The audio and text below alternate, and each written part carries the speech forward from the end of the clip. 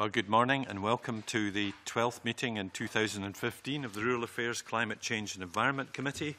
Before we move to the first item, let me remind everyone that their mobile phones should be switched on to silent at least, as they can affect the broadcasting system, and that committee members will be using tablets in some cases for the meeting papers in digital format. We have apologies today from Graham Day, and we welcome Christian Allard to the meeting in his place. Agenda item 1 on Scottish Government's biodiversity strategy, and this is for us to take evidence from the Minister and her officials. Welcome Aileen McLeod with Keith Connal, Deputy Director of Natural Resources, Scottish Government, Sally Thomas, Land Use and Biodiversity Team Leader in the Scottish Government, and Professor Des Thompson, Principal Advisor on Biodiversity to Scottish Natural Heritage. Welcome to you all. I don't know whether you wish to make any opening remarks, Minister? Convener, if that's okay. Well, please. Well, Convener, can I just start by thanking you again for the invitation to come to the committee this morning to discuss Scotland's biodiversity and for the opportunity for me to make some brief opening remarks. Now, I very much welcome the committee's ongoing interest in Scotland's biodiversity, which I think everyone would acknowledge presents both opportunities and challenges. Since the committee last met to consider this subject, we have published the 2020 Challenge for Scotland's biodiversity, which updated and complements Scotland's biodiversity strategy published in 2004. And we are very close to publishing Scotland's biodiversity, a route map to 2020. And I am delighted to have been able to share with the committee a final pre-publication draft of the route map on which I would be extremely happy to receive your thoughts prior to its publication next month. As you know, Convener, I am always keen to hear the committee's views and have your input, and especially when it comes to an issue like this, given your expertise and knowledge. Now, the route map sets out 6 big steps for nature and a number of priority collaborative projects which the Scottish Government and a wide range of partners are taking forward to improve the state of nature in Scotland and help towards meeting the acquis goals and targets. Now, the 6 big steps cover issues such as ecosystem restoration and wildlife conservation and the provision of quality green space for health and education. The route map also recognises the importance of a range of biodiversity-related work that is focused on particular places and areas, working at a landscape scale and on a collaborative basis and involving public agencies, local authorities, NGOs and others. Now, I'm aware that the committee heard something about the opportunities of such work at the roundtable with stakeholders and Scottish Government delivery bodies last week. So, Convener, I wish to acknowledge the substantial contribution of Scottish Natural Heritage as lead authors of the route map and to put on record my thanks to the many organisations who have been involved in its preparation, in particular those represented on the Delivery and Monitoring Group, which reports to the Scottish Biodiversity Committee, which I chair. Now, biodiversity, as we all know, is a key component to our lives. It underpins our health and well-being and contributes significantly to our prosperity. This was set out in the 2020 Challenge for Biodiversity, but also in the Scottish Government's latest economic strategy, which highlighted that protecting and enhancing our stock of natural capital is fundamental to a healthy and resilient economy and supports sectors such as agriculture, forestry, fisheries, tourism and renewables. So, Convener, I'm delighted to be appearing before the committee this morning and I look forward to answering your questions. Thank you very much, Minister. Let me start by saying, it's important for us to get a fix on where the route map hopes to take us by 2020. I don't know if you've got any concise vision about what the biodiversity of Scotland should look like in 2020.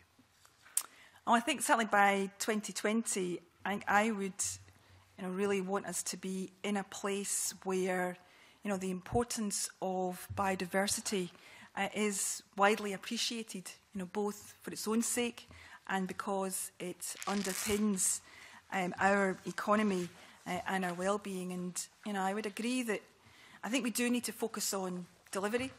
And that's why the biodiversity route map has a strong emphasis on the practical work that is delivering benefits, on the ground. And obviously we have the governance arrangements as well, which support all of this work, and they are equally as important, including obviously the role of the delivery and the monitoring group that we need to drive forward our delivery and to report to the Scottish Biodiversity Committee, which I chair.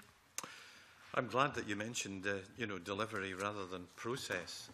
I'm sure that members will question the detail in the route map as we go through this.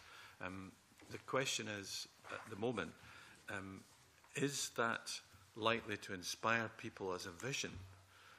Because it's highly detailed, and you're dealing with a very diverse audience, because it strikes me that the kind of people who are already active in biodiversity are not just large organisations, but a whole welter of people across civil society and government at all levels.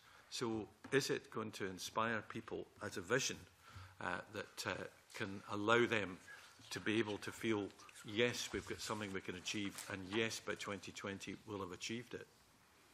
Well, I think it will.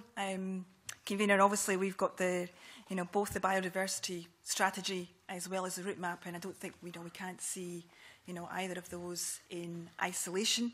The fact that with our 2020 challenge itself, the fact that that's adopted an ecosystems approach which focuses on our need to protect our ecosystems in order to support our nature, well-being and a thriving economy. And when it comes to, the route map itself, I think that draws together, an excellent picture of the contribution that a set of big steps and priority projects that are being taken forward on a partnership collaborative basis, and what they will actually do towards meeting the 2020 targets. And although the route map is not intended obviously to revisit the 2020 challenge, I think the introduction in the route map does seek to capture its sense of ambition and our commitment to work with partners to improve the state of nature in Scotland. Thank you. Mike Russell wants to pursue this. Yes, just building on that point, Convener, I think perhaps there is an issue that you raise in terms of the detail of this plan. I think it is extraordinarily detailed. I think it is, there's a lot of stuff that builds on a great deal of work that's gone before. But that may be a problem as well as an advantage, which is, there are many, many trees in this wood, but seeing the way through the wood, particularly for what you might call the Twitter generation, who are people who have a limited attention span, who want to find one thing to do that is going to make a difference. It's not in there. You would have to spend an enormous amount of time looking at the detail and know rather a lot about it. So I don't think that devalues the plan. What it does is ask where this plan fits into a wider strategy of the simple message that biodiversity is extremely important for the future, not just of Scotland, but of the planet, and how people can do things themselves to secure biodiversity. Not just vote for the right people or support the right policies or volunteer for a variety of environmental agencies. How can you emphasise that with those people who will never read this plan and will never see it? And I think the key to that question, Convener, is obviously, the fact that what the route map does do is to set out very clearly, sort of the 6 big steps for nature, and it's very clear about the sort of 12 kind of priority collaborative projects, that we are taking forward. I think there's a lot of good work that's there around our sort of our peatland restoration, what we're doing around the conservation of species. We've made clear that this is an initial document, that more versions will follow, in which we're going to be providing more detail on the pressures on biodiversity, what further action is needed to address these, notably in relation to the land use change and pollution, and further refinement of the indicators being developed, so that we can be more precise about actually what is changing and why, and more detail on who is actually leading the work specified with this shared across our agencies and, our NGOs and our estates, because the route map is, primarily for our agencies and our NGOs and, sort of working collaboratively with our partners in delivering it. What about for those people who want less detail rather than more detail, who just want to be told one thing or inspired to do something. Where does that fit into this plan? You want to do that? Mr. Russell, that's a really good question. And if we had distilled this into one thing, I think we would have been criticised for omitting so many other aspects. And just as an aside, one of our NGO partners commented that this was perhaps an overly thorough document. So how do we take that? Sort of damning with faint praise.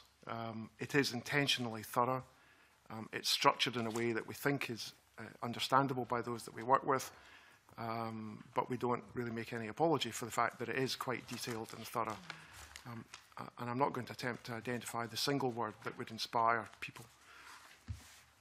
I'm not going to ask anybody to apologise for it. I think it's a very good document. I'm slightly resistant to document that have different colours, or 3 or 4 different colours on every page. But that being the case, I'm just raising the question, and I understand you're concerned about it, but I think it needs to be part of the strategy. And I think the committee would want to know the strategy includes that type of direct, simple approach, a greener Scotland approach to biodiversity that draws people in to do things. The agencies are paid to do them. They're full of enthusiasts. It is that simple point that I'm looking for. Do you want me to respond?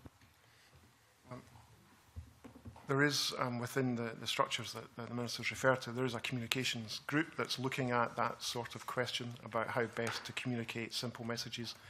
And one of the examples that they're looking at is, for example, drawing the relevance of a healthy environment to people's well-being, to the health agenda. And often in that sort of area, there are simple messages that do resonate with people. Boyack with a question on the route map.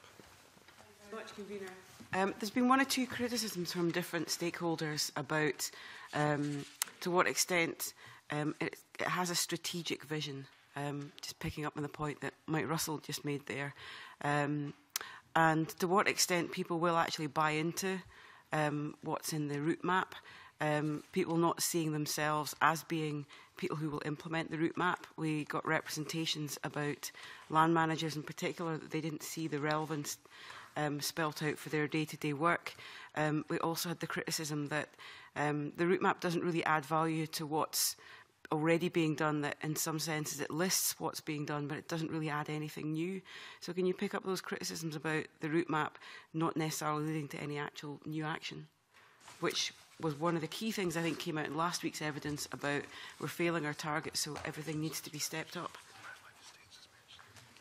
What I will say is that the actual the vision itself is set out in the actual strategy and the 2020 challenge for Scotland's biodiversity. And in terms of the route map is primarily kind of setting out the detail of how we actually deliver that vision and what is deliverable on the ground, which is still ambitious. And I think I know there's been some concerns about the route map, whether it shows a lack of strategic thinking. We obviously don't accept this because it's a 2020 challenge that sets out the strategic challenge, and this has been widely praised. And the route map sets out obviously some of the work underway or planned to meet the 2020 challenge. And for example, in terms of the wildlife estates, Scotland, that is also in the route map, and it does sort of add value and also show where there is hard evidence as well. I suppose the issue is I'm quoting back to you the comments that we've received about the route map from those key stakeholders. And one of the clear comments from Land and Estates was that they didn't feel that land managers appeared to be at the very heart of the route map or the strategy, and that there wasn't a reference to using policy tools and developing initiatives that will influence land managers. But that's not the same thing as putting land managers at the heart of the strategy.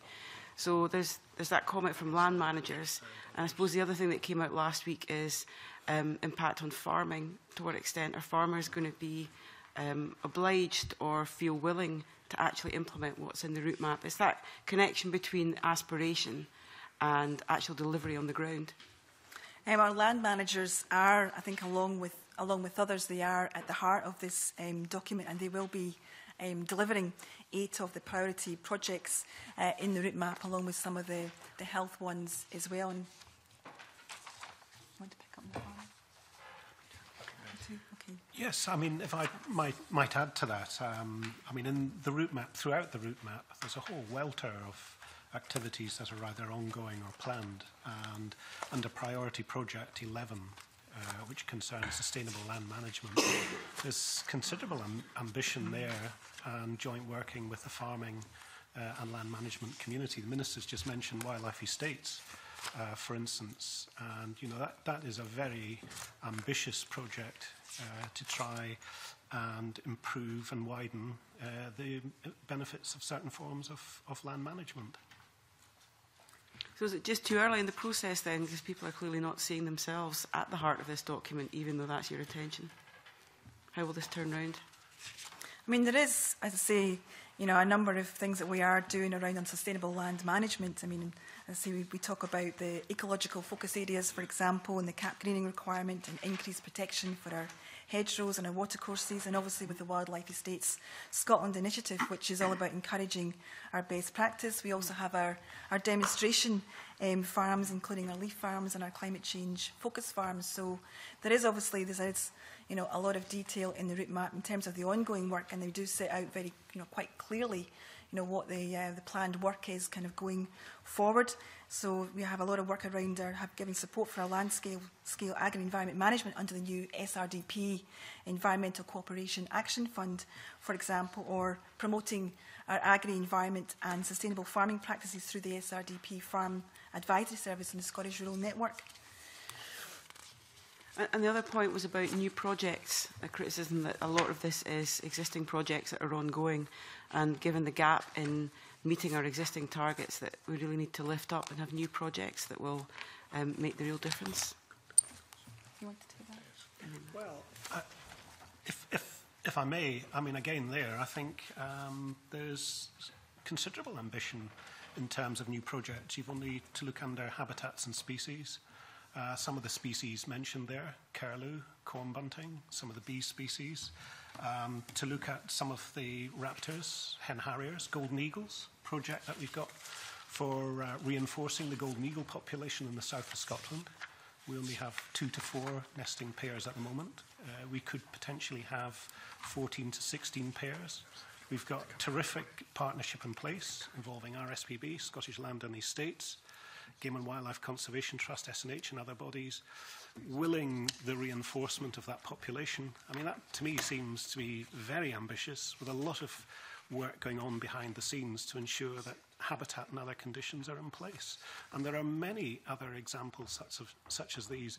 And perhaps it comes back to a point that Mr. Russell was making earlier on, and just in terms of communicating this ambition. We've put a lot of effort into producing this route map and the many projects that are outlined here. And perhaps once it's published, the time then, as the Minister outlined, to develop the communication plan for this.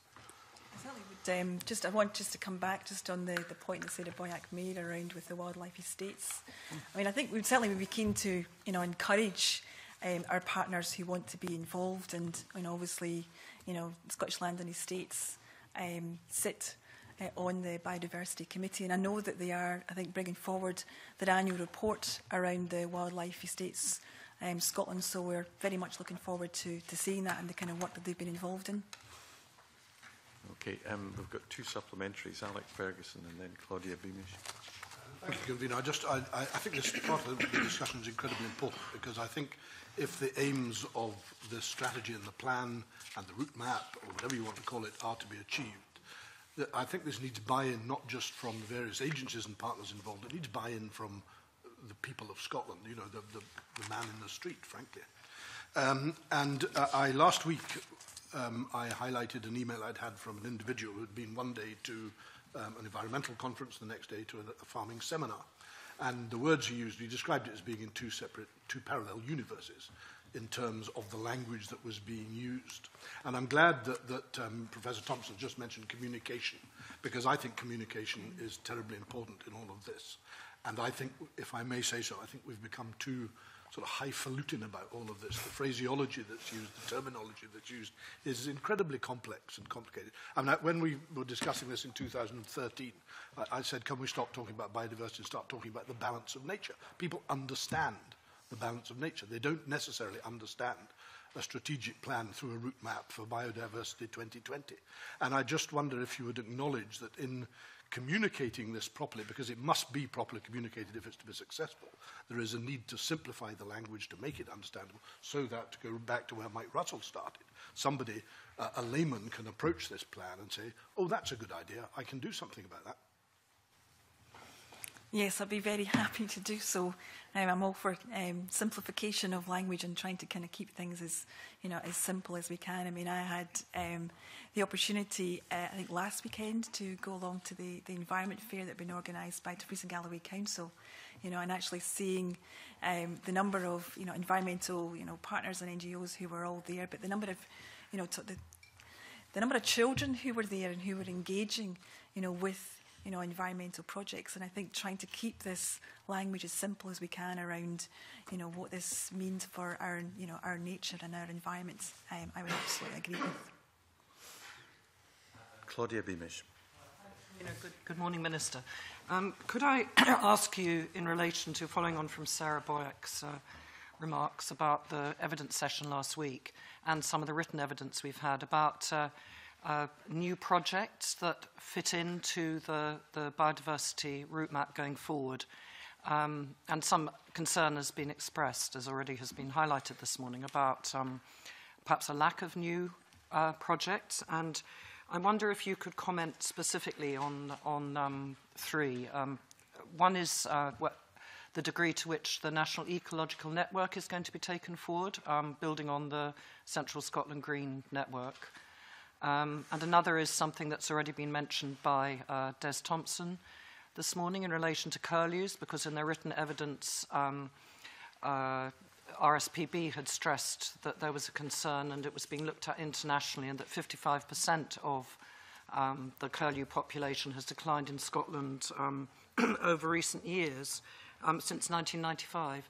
So those are two examples, one quite a broad example, and one a very specific one about areas that I'm really questioning. Where are we seeing new things coming into the route map? And I do have a question about marine issues, but perhaps I could come back to that in a minute. Okay, do you want to take the... Just curlew is a very good example, because we've named it in the route map. We're very fortunate because our SPB Scotland has been leading actually a European effort to restore curlew populations. We know we've got globally important populations, massive decline, considerable research being led by RSPB to try and identify the causes for the decline in curlews, and therefore the work that's needed. And that's just the sort of work that's being captured within the route map. And as further versions of the route map are published, we would be setting out in greater detail the sort of work being undertaken. Right. In terms of the other project that you were referring to, Claudia Beamish, around the Central Scotland Green Network, which I recently had the opportunity to go and visit across in Shotts. But there is, in the actual route map, under the planned work, there is, we say that we will be developing a national ecological network to enable characterisation of the nature of Scotland and to help with the identification of priority areas for action around habitat restoration, creation and protection. Right, okay, thank you very much, Minister. That's encouraging. And could I turn our minds to marine biodiversity, which, as you know, is Big Step 6, and just the concern that's been expressed by some stakeholders about the marine protected areas not enhancing, and only parts of marine protected areas actually being designated as no-take areas, for instance, to give you an example, but also the broader issue that RSPB have raised, which is the concern that there aren't any or aren't very many new projects in relation to marine biodiversity. Well, what we will be doing on biodiversity on marine areas is developing the evidence base through the setting and delivering of surveillance and a monitoring strategy that will allow authoritative reporting of the state and the progress. And also we'll be completing the suite of marine protected areas, including the additional Natura sites, and agreeing and delivering measures for their effective management, as well as putting in place, obviously, the regional marine plans that incorporate the provision for decision-making that will promote ecological coherence between the protected areas and the safeguards for the priority marine features. Right, thank you. Thank you. We'll move on to the idea of mainstreaming and biodiversity duty reporting. Angus McDonald first. Yes, thanks, Convener. Good morning, Minister.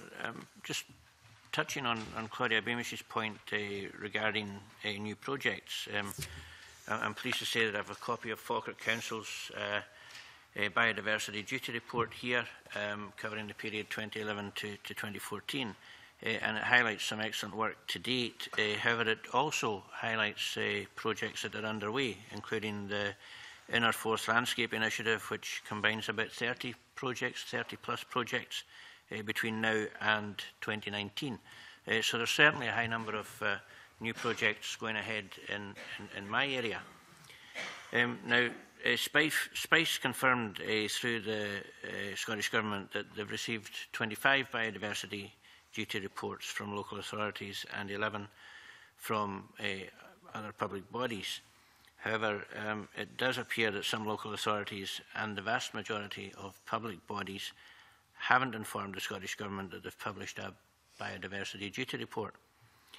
So are you aware, Minister, if all the organisations and public bodies that should have produced biodiversity duty reports have done so? To date, the Scottish Government have been informed of the publication of 34 reports. Obviously, as a government, we encourage our public bodies to inform it of the publication of reports on the biodiversity duty, but this is not a requirement. So the list that we have on the Biodiversity Scotland webpage may not be comprehensive. There are no sanctions in the Wildlife and Natural Environment Scotland Act against those public bodies who fail to report, but we will, however, we will be revising the guidance to public bodies to make reporting easier for the next round, and we will shortly be commissioning a research project to evaluate the compliance and the quality of the biodiversity duty reports, and that research project will begin later in this year. Okay, thanks. Will you be looking at sanctions as an option in the future? Well, I think we certainly want to review the guidance, and then we'll see where we get to after that. But I'm certainly very keen to make sure that we're getting our public bodies reporting to us on their biodiversity. Okay, and the reports that you have received to date, what use will be made of these? Well, we certainly will be using our the reports that we receive, obviously just to kind of, get a sense of what's happening and what's going on, through, our different agencies and our local authorities, and then, then we'll see from there. You want to pick up on? Well, just in terms of moving the route map further forward, there's actually a lot of very important regional and local activities, projects being carried out that we'd certainly like to reflect in future versions of the route map. And one of the things we did also do is we have written to all our public bodies to remind them of their obligation to report on the biodiversity duty, and we have provided detailed guidance. But I don't think that the actual duty itself is specifically mentioned in the grant and aid letters, because it hasn't been the Scottish Government's practice to seek to list all the statutory duties which apply to public bodies. But I'm very happy to look at this again. Okay, that's good, thanks. Any further points on that? Okay. Yes, Sarah Boyack. Have you any sense of why different organisations aren't putting together reports? Is it lack of expertise? Is it lack of priority? Is it that they don't see it as relevant to the organisation? I think last week it was reported that we'd got 25 local authorities had produced biodiversity action plans. We've got 32 local authorities. So do we have a sense of why others aren't all doing it as well? Are you quite happy to do that? Yeah, well, it's partly resourcing. I mean, just in terms of the time and effort that's being devoted to this, all I can say is that the ones we've seen have been excellent, actually. We've got to just try and share that experience. Okay, Claudia Beamish. Thank you, Davina. Could I just come back on that point? And I recall in years past that some local authorities have had a dedicated biodiversity officer, and I wonder if there's any information on how many local authorities now have that, or at least someone who's, you know, part of their remit is that. Because it would seem that if there isn't somebody specifically focusing on it, that might answer some of the question as to why 7 of the local authorities may indeed have reported but haven't informed Scottish Government they've reported. Well, certainly where we have local biodiversity officers, it makes a huge difference in terms of marshalling all the activities and all the projects that have been carried out. And there are some exceptional individuals out there doing fantastic things for nature. I think you make a good point. Yeah, maybe you could write to us on that point. Yeah, we're quite happy to come back to the committee on that. Thank you. Thank you. Non-native invasive species. The evidence that the committee heard last week indicated that some organisations remain very committed to the eradication of non-native invasive species and believe it should be a priority in their biodiversity plans. Others are less convinced that that is now a priority. And I think the evidence we had, for example, in Sumars in SNH, was that there's no point in one individual doing this with enthusiasm if their next-door neighbour is not doing it at all, by definition. So I'd just be interested to know what priority the government now gives to this, whether the government recognises that, worthy and important as this may well be in certain circumstances, there are some circumstances where it is not possible any longer to fight this fight, and how you make those decisions. Certainly the spread of these invasive non-native species and wildlife diseases are certainly one of the key pressures, you know, on biodiversity, and our water environments in our islands are particularly vulnerable to our invasive non-native species, while obviously our woodlands are also threatened by our various tree diseases. So these invasive species are now the single biggest negative pressure on protected nature sites, and it's clearly important, certainly for me, it's clearly important that, you know, action against our non-native species is carefully assessed and prioritised at a national level to ensure that expensive commitments deliver value for money and that they can be sustained. I mean, I think one of the most important jobs at a national level is obviously to prevent new species becoming established by identifying and addressing pathways and ensuring that we have good biosecurity measures in place. For example, you know, new legislation will be coming forward to ban the sale or the keeping of highly invasive aquatic plants commonly used in aquaria. But this is the job of the non-native species action group.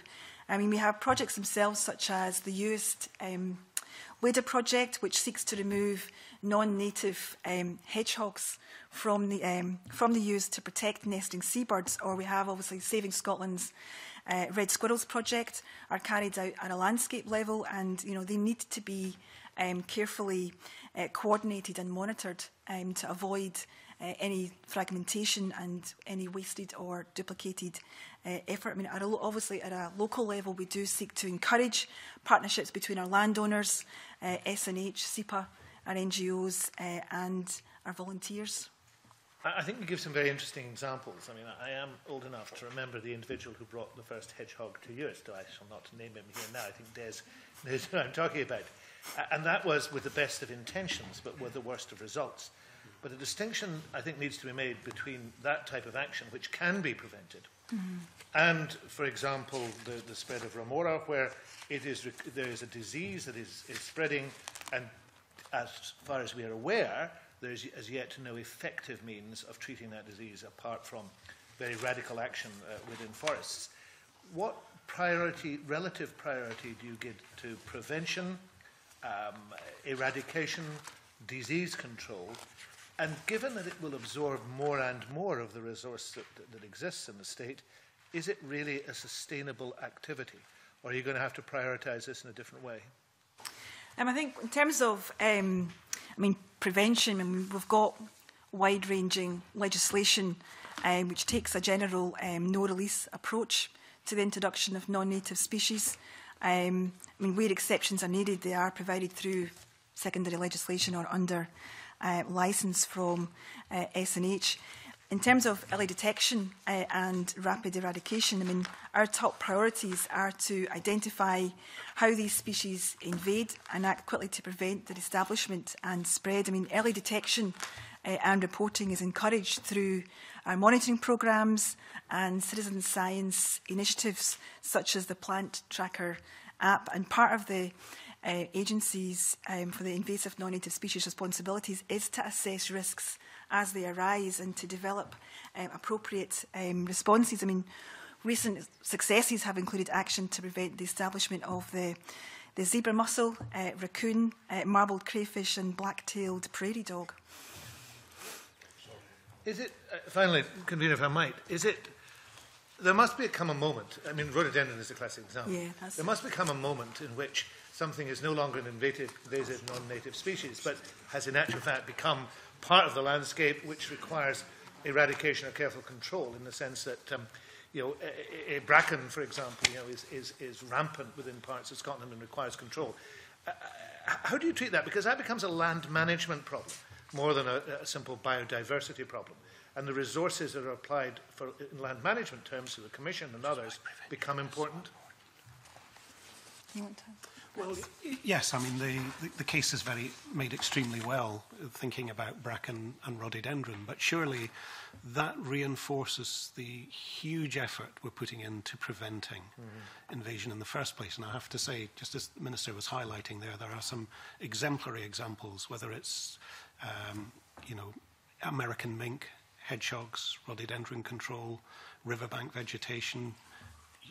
In Britain, indeed in Europe, we are leading the way in terms of tackling non-native invasives. And the key message, as the Minister has just been reinforcing, is prevention. Getting that message across about the huge risks, not only to nature, but in terms of the sort of economic cost of ensuring that this is done. Okay. Ferguson, then Jim Hume. I just want 3 words I want to put in front of you, Minister, and I suspect you can put money on what they are. American signal crayfish. Because I listened very carefully to your reply, and I can't argue with any of it, but everything you've said is just about blown apart by the situation with the American signal crayfish in Loch Ken in my constituency. And, frankly, the measures that have been taken there to try to stop them spreading have not worked. They are spreading. They may have spread faster if these measures hadn't been taken. I don't know. But I simply put it to you that, as I think Mike Russell said, there will come a time when these can no longer be looked upon as invasive. They will be part of our everyday scenery. And somewhere along the line in all of this, with something like rhododendron, with something like American signal crayfish, you have to accept that unless you're going to press the nuclear button and really do something serious about them, that they're here and they're here to stay. And when that becomes the case, a different approach, I think, has to be taken. And I just put that to you as a general thought. Just in response, Convener, as Mr Ferguson well knows, I recognise the local concerns and the fact that it's been a long-standing serious issue with our North American signal crayfish at Loch Ken. And I'm very keen to try and find a way to try and resolve this. So I would be very happy to have a meeting with Mr Ferguson around the crayfish in Loch Ken to see what else we can can explore. Because I'm conscious that my predecessor Paul Wheelhouse did hold a meeting in New Galloway last July, to which a number of interested parties were invited. There is no easy solution, but I say I'm very happy to meet with Mr Ferguson to try and fathom a way through this with our American signal crayfish in Loch Ken. I'll take the Minister up on that invitation. Thank you. Is there no natural predator for the signal crayfish? No. Man. Well, in that case, we look forward to what the conversation produces. Jim Hume. Very much, Convener. Just mentioned about woodlands being threatened. Just mentioned about woodlands being threatened and imported diseases. Of course, one that I think of is ash dieback, cholera. And it's mentioned, control's fine, but prevention, as I said, is far more important. I just wonder what work the government's been doing regarding importing specific arboreal diseases, and I wonder if any thoughts have been put into looking at encouraging more local nurseries rather than what we've been seeing at the moment, where nurseries are getting larger and centralised and obviously leading to diseases such as ash dieback spreading faster across large areas, not just of course the UK, Scotland, but also Europe.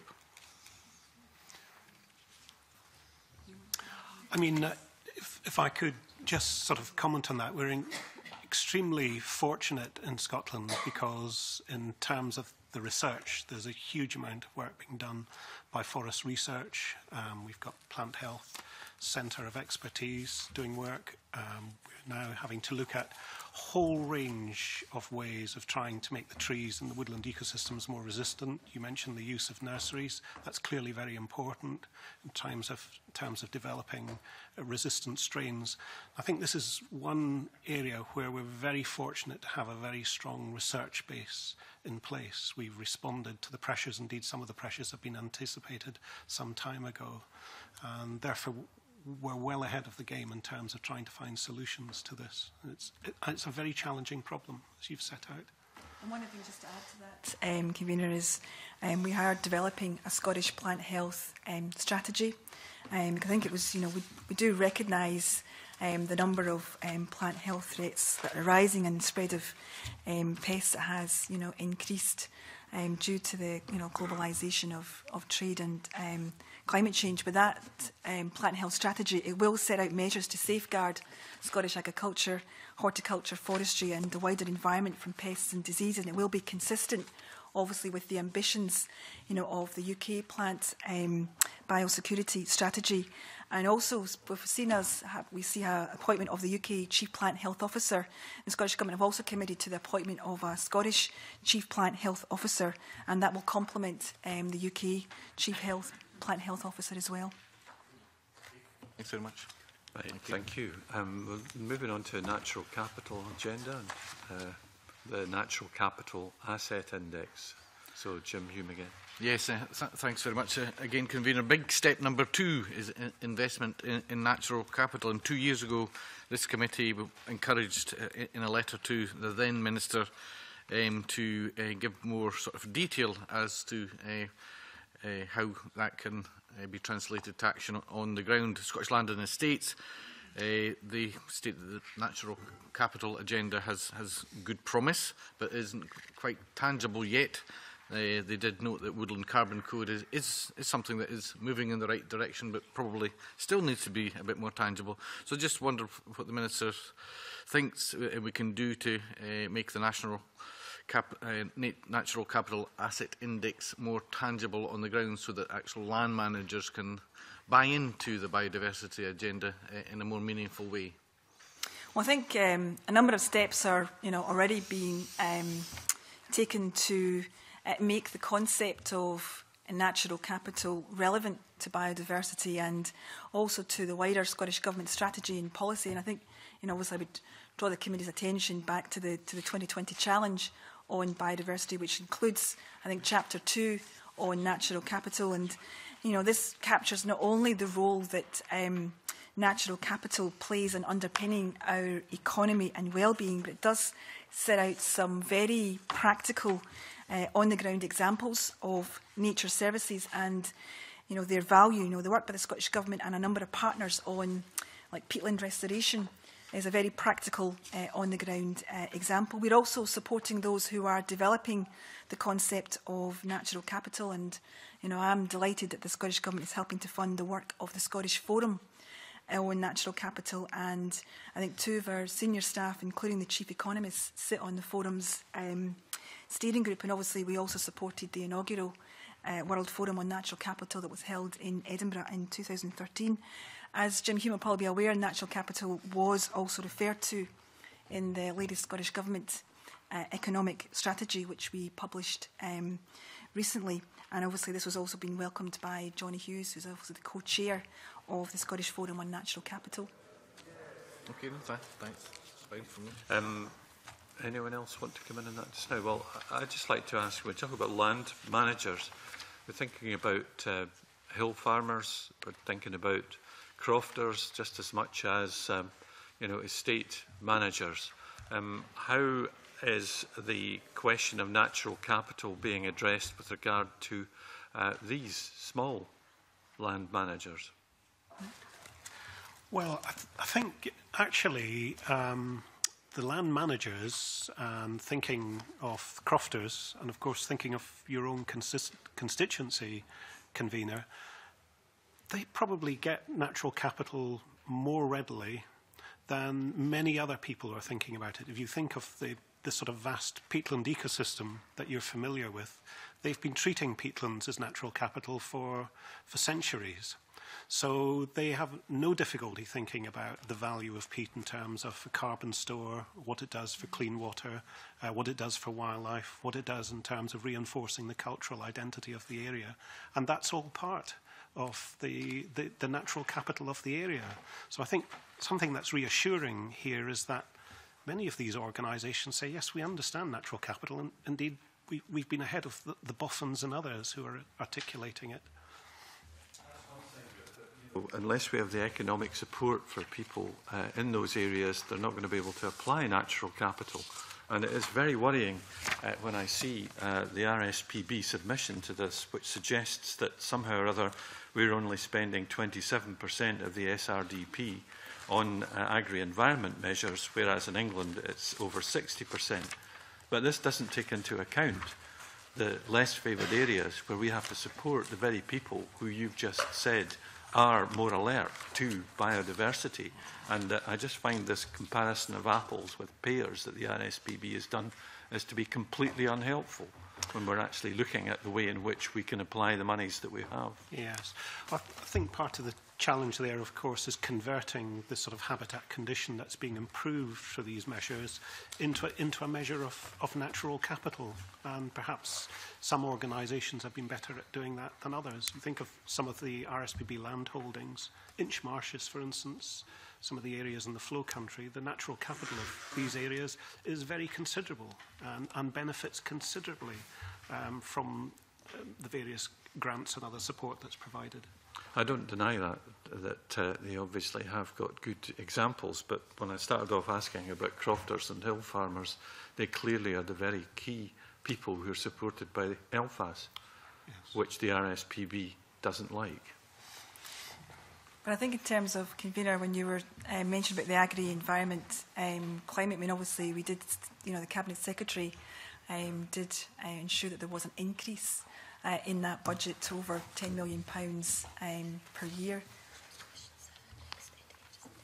So let's move on then to question 7, which looks at data and things like that, which Claudia Beamish is going to read on. Thank you, convener.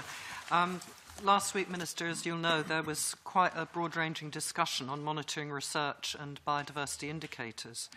And just to highlight one or two remarks that were made last week in evidence, James Davidson of the Aberdeenshire Council said that based on the experience of land use strategy pilot project he was involved with, more local data and indicators were needed, and it would allow more effective targeting of resources. Whereas Simon Jones from SWT said that we shouldn't let the lack of data stop us from doing work on the ground at the moment. And as you'll know, Minister, the State of Nature Scotland report, which was launched, I think, last year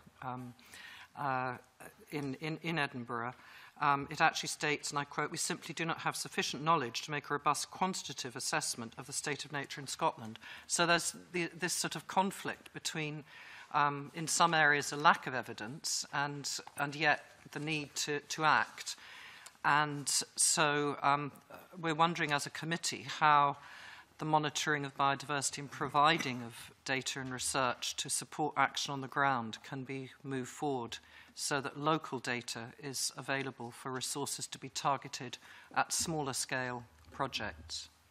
I think the main priority at the minute is around our ecosystem health indicators, and it is intended that the set of indicators will be presented nationally, but will be scalable to a finer resolution, and this will help us to try and understand the status of Scotland's ecosystems over time and to make priorities for restoration, to inform the action that's been taken, and also so we can assess the progress that's being made. And I think much of that work has been taken forward by a subgroup of the Science and Technical group, where we've got membership there has been drawn from our James Hutton Institute, from Marine Scotland, our Rural College, the RSPB, the Centre for Ecology and Hydrology.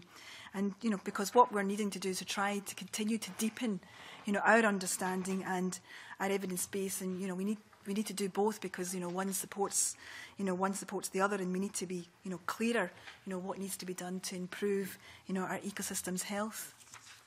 Right, thank you, Minister. And through the convener, will that be?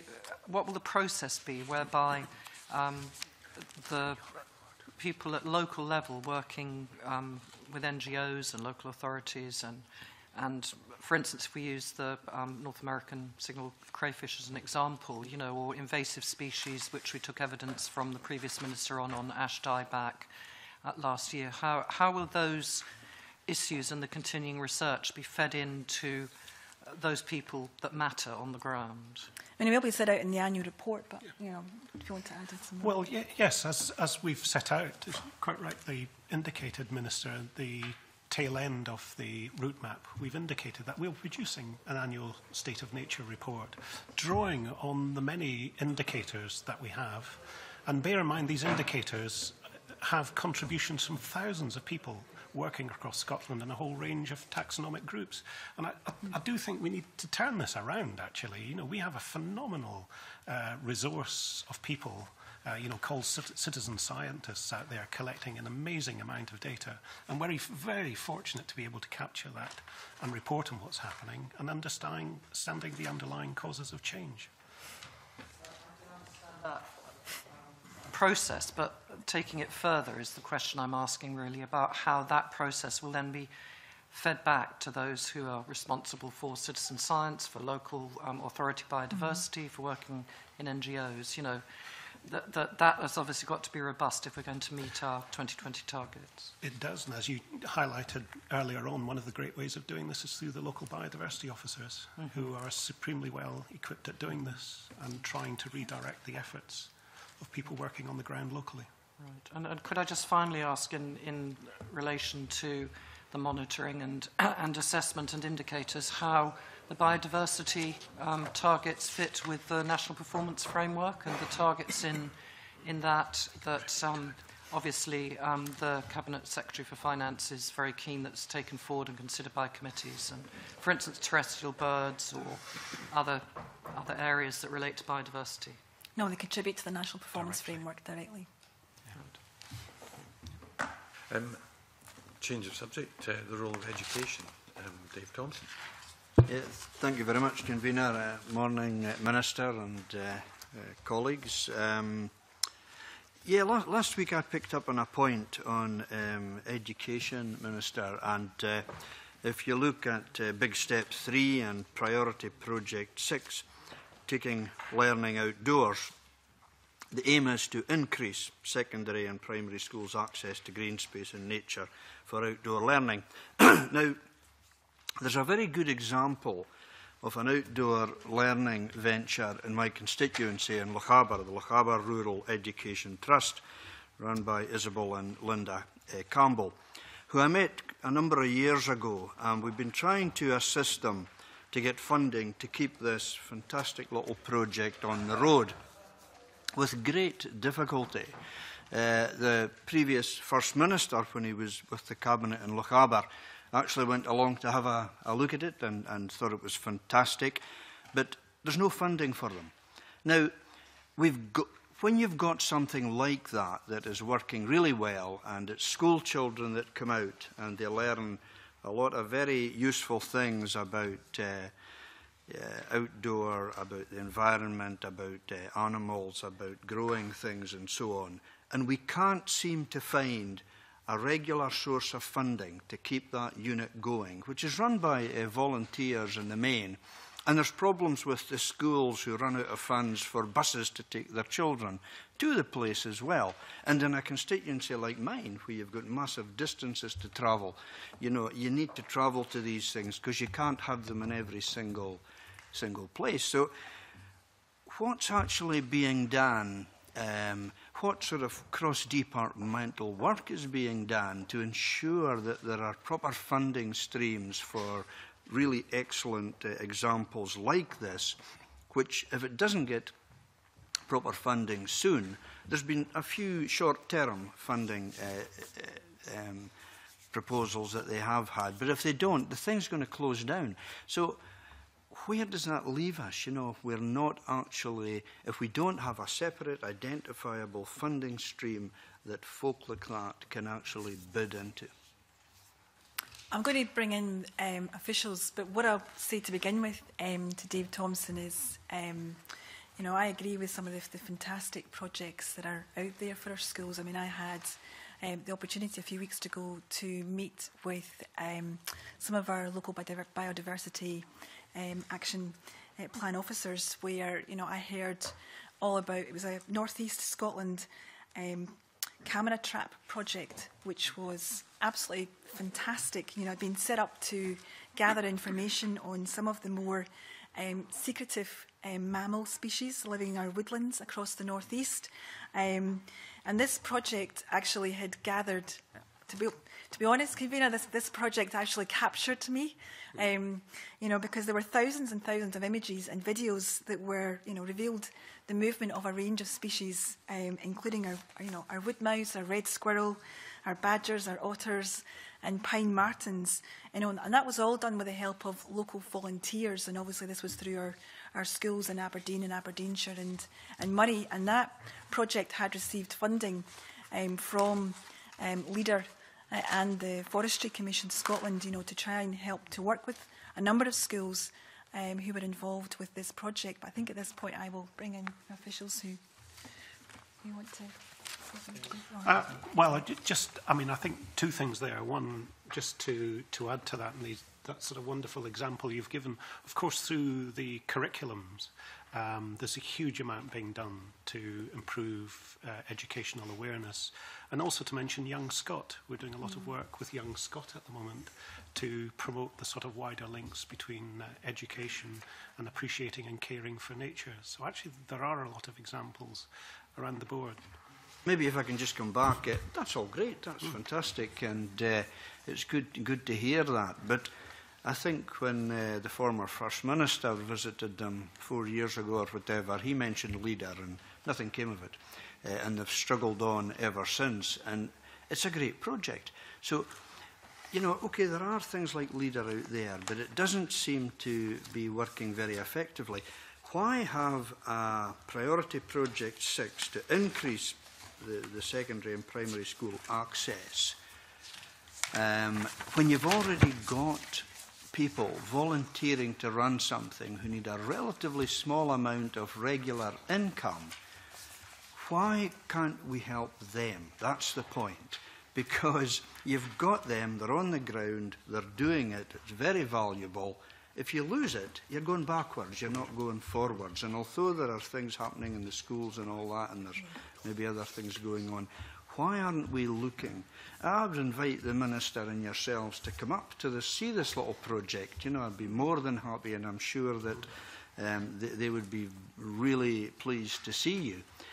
So you can assess for yourselves the value of that kind of project. It's in a very rural area. It's just below Annachmore, the ski slopes.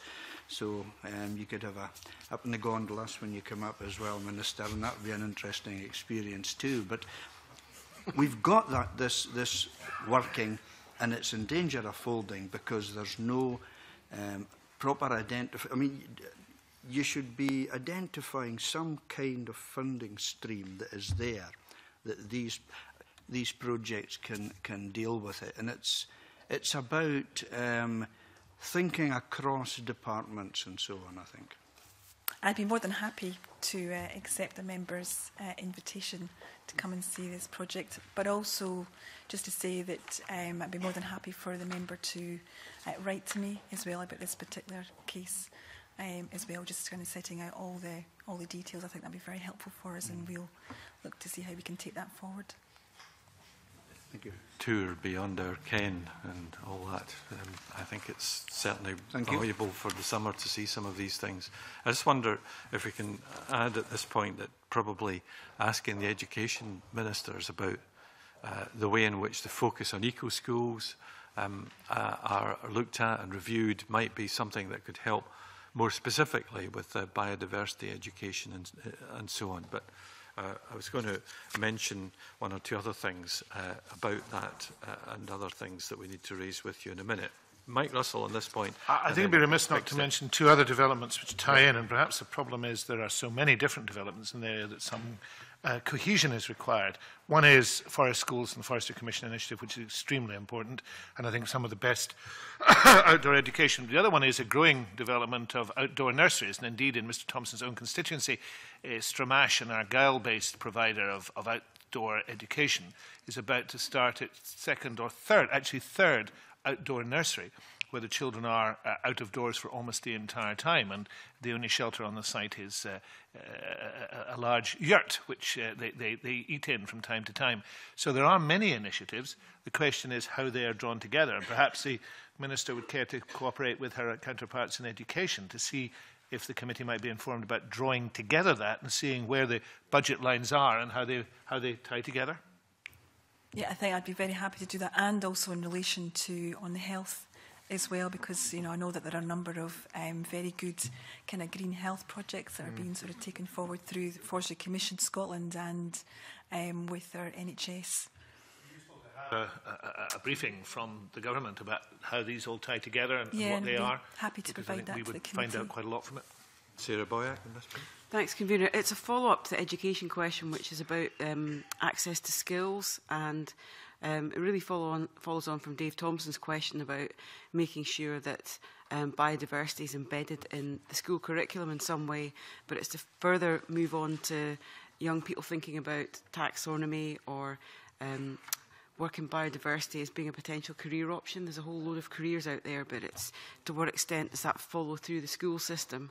And it was one of the key issues asked last week about the lack of numbers of skilled taxonomists and the fact that we're not recruiting new people, but it would fit with a whole range of different careers, environmental careers, land management careers, that having a positive approach to biodiversity would be a very useful building block for.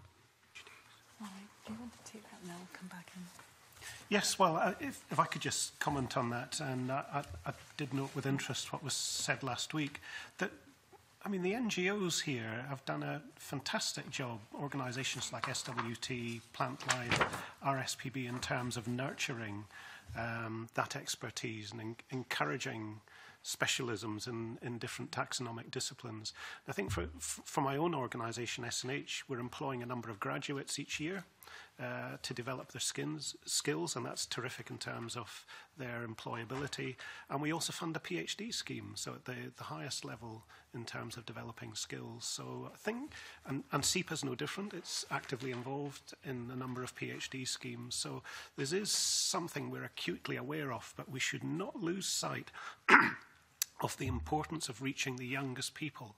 It's through the nurseries that we heard about, early primary school stage. If we can reach the kids at that stage, we can have a lasting impact on their appreciation of the environment and how the environment is cared by them. And I would just echo those comments, Convener, but just to also add that, there is also being continued investment by the Scottish Government via our Rural Affairs, Food and Environment research in the Royal Botanic Garden, Edinburgh, which provides support to, a world-leading taxonic institution in the Scientific Botanic Garden. And I know that that the Royal Botanic Garden in Edinburgh provides specialised programmes also at PhD level. So, we're now delivering, I think, in partnership with the James Hutton Institute and the University of Aberdeen, like the first PhD in lichen taxonomy in the UK in more than 30 years. That's some very different answer to the issue that was raised last week with us. Okay, well, we'll reflect on that when we're thinking about our own next moves in this direction. Before we move to the final point, there was a question about Big Step 6, which Christian Allard wished to ask about marine and coastal ecosystems. Yes, thank you, Commander. I wanted to come back to the Big Step 6, and particularly on the marine ecosystem. We heard a lot this morning about how come farmers and land managers and crofters need to be at the heart of the strategy. And we heard as well how managers and conservationists there is a gulf between the land managers, the conservationists, and maybe the natural capital will be able to address this. I would like to know from the Minister how we have the same gulf in the marine environment between the people who harvest our seas and the NGOs, and how the strategy will address this particular gulf. So just so that I'm clear, is the question about what we're doing in relation to coastal environment and coastal restoration? Yeah, and marine environment as well as the ecosystem in the status of our seas. I think the fishermen and the people who harvest our seas have been very proactive, and I don't want them to be to have the same feeling, but the land managers maybe and the farmers and the crofters not being involved so much in the strategy. And I didn't see a lot in it on the Big Step 6.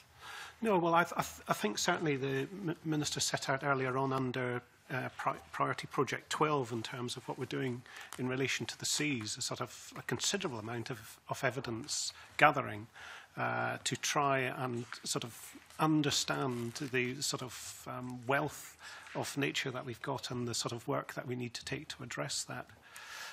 Indeed, SNH has got a specialist at the moment seconded to the Scottish Government to develop our understanding of coastal erosion and coastal processes, so that we're ensuring that these areas are much more robust to change. But the strategy is targeted not only to the NGOs, but is targeted as well for the benefits of the coastal communities, which is harvesting our seas. Absolutely, yes, of course. And there are a whole variety of coastal fora that we're working with in order to take this forward. Ranging from the Forth and Clyde coastal fora to other more regional ones. It's incredibly important we do that. These coastal foras are so effective because they're operating across the marine and land environment.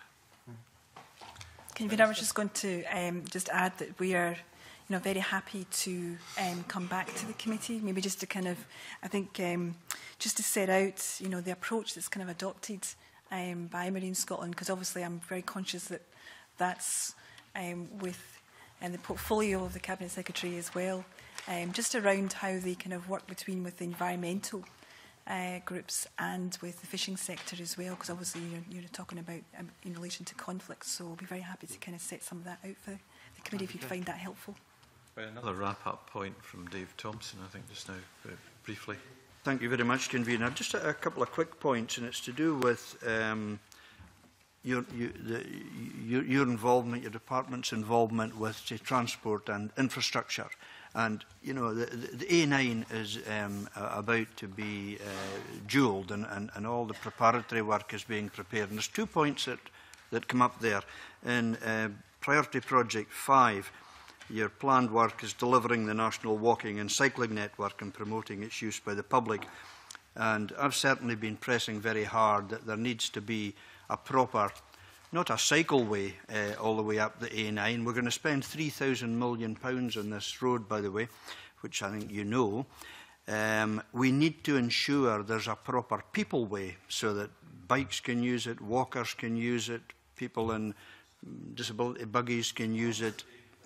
To do with the biodiversity strategy? Well, it is. It's to do with the Priority Project 5, delivering the national walking and cycling network. Right. So what I want to ascertain, Convener, is do the departments work together in relation to this? Have you had an input? Are we going to get a proper cycleway, walkway alongside the A9 when we're actually improving it? And the second point is, and this is very much to do with biodiversity, are we going to have green bridges?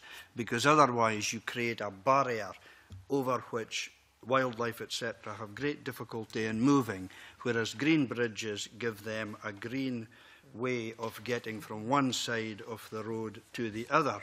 Now, this is all going to add cost, but I think we need to be looking at these things. In a project of this size, we need to get it right. And I just wonder how much involvement you've had as a department with this. And if you have, that's great. And if you haven't, I think you should. It's something that we are considering already. And I think we are delivering the National Walking and Cycling Network and promoting its use by the public. We're also looking at how we can improve the provision of green space in many of our disadvantaged areas of urban Scotland, but that's through a number of our green infrastructure projects that would be funded through the Scotland's 2014 to 2020 Structural Fund programme. So these are all areas that we are currently considering right now. Well, yeah. It's all right. It doesn't matter. It doesn't seem to be working. I'll speak anyway. Just to say that we have been meeting at official level with Transport Scotland colleagues in relation to the A9 and biodiversity, and there has also been a lot of detailed work and discussion with Cairngorms National Park Authority, who of course is a significant part of the route runs through the park area. So there is work ongoing at detailed level, looking at individual sort of sites and opportunities in relation, certainly in relation to biodiversity and opportunities along the route. Yeah, well, thank you very much for that, and I'd be interested. The first section, Kincraig to Dalradi, they're already consulting on the detail of it. I haven't had a chance to look at that in detail yet, but I will be, and I would certainly hope that a proper cycleway, walkway, and green bridges are being considered. Yeah. Minister. There's other things you need to update us on because Paul Wheelhouse gave us a lot of information in our session on the 18th of March 2013, and I wonder if you'd agree to write to us of updates about the National Ecological Network, a small part of which we've just been discussing, the strategic programme for re-establishing species driven to local and national extinction, progress on work being undertaken to restore degraded ecosystems, and progress on tackling marine biodiversity.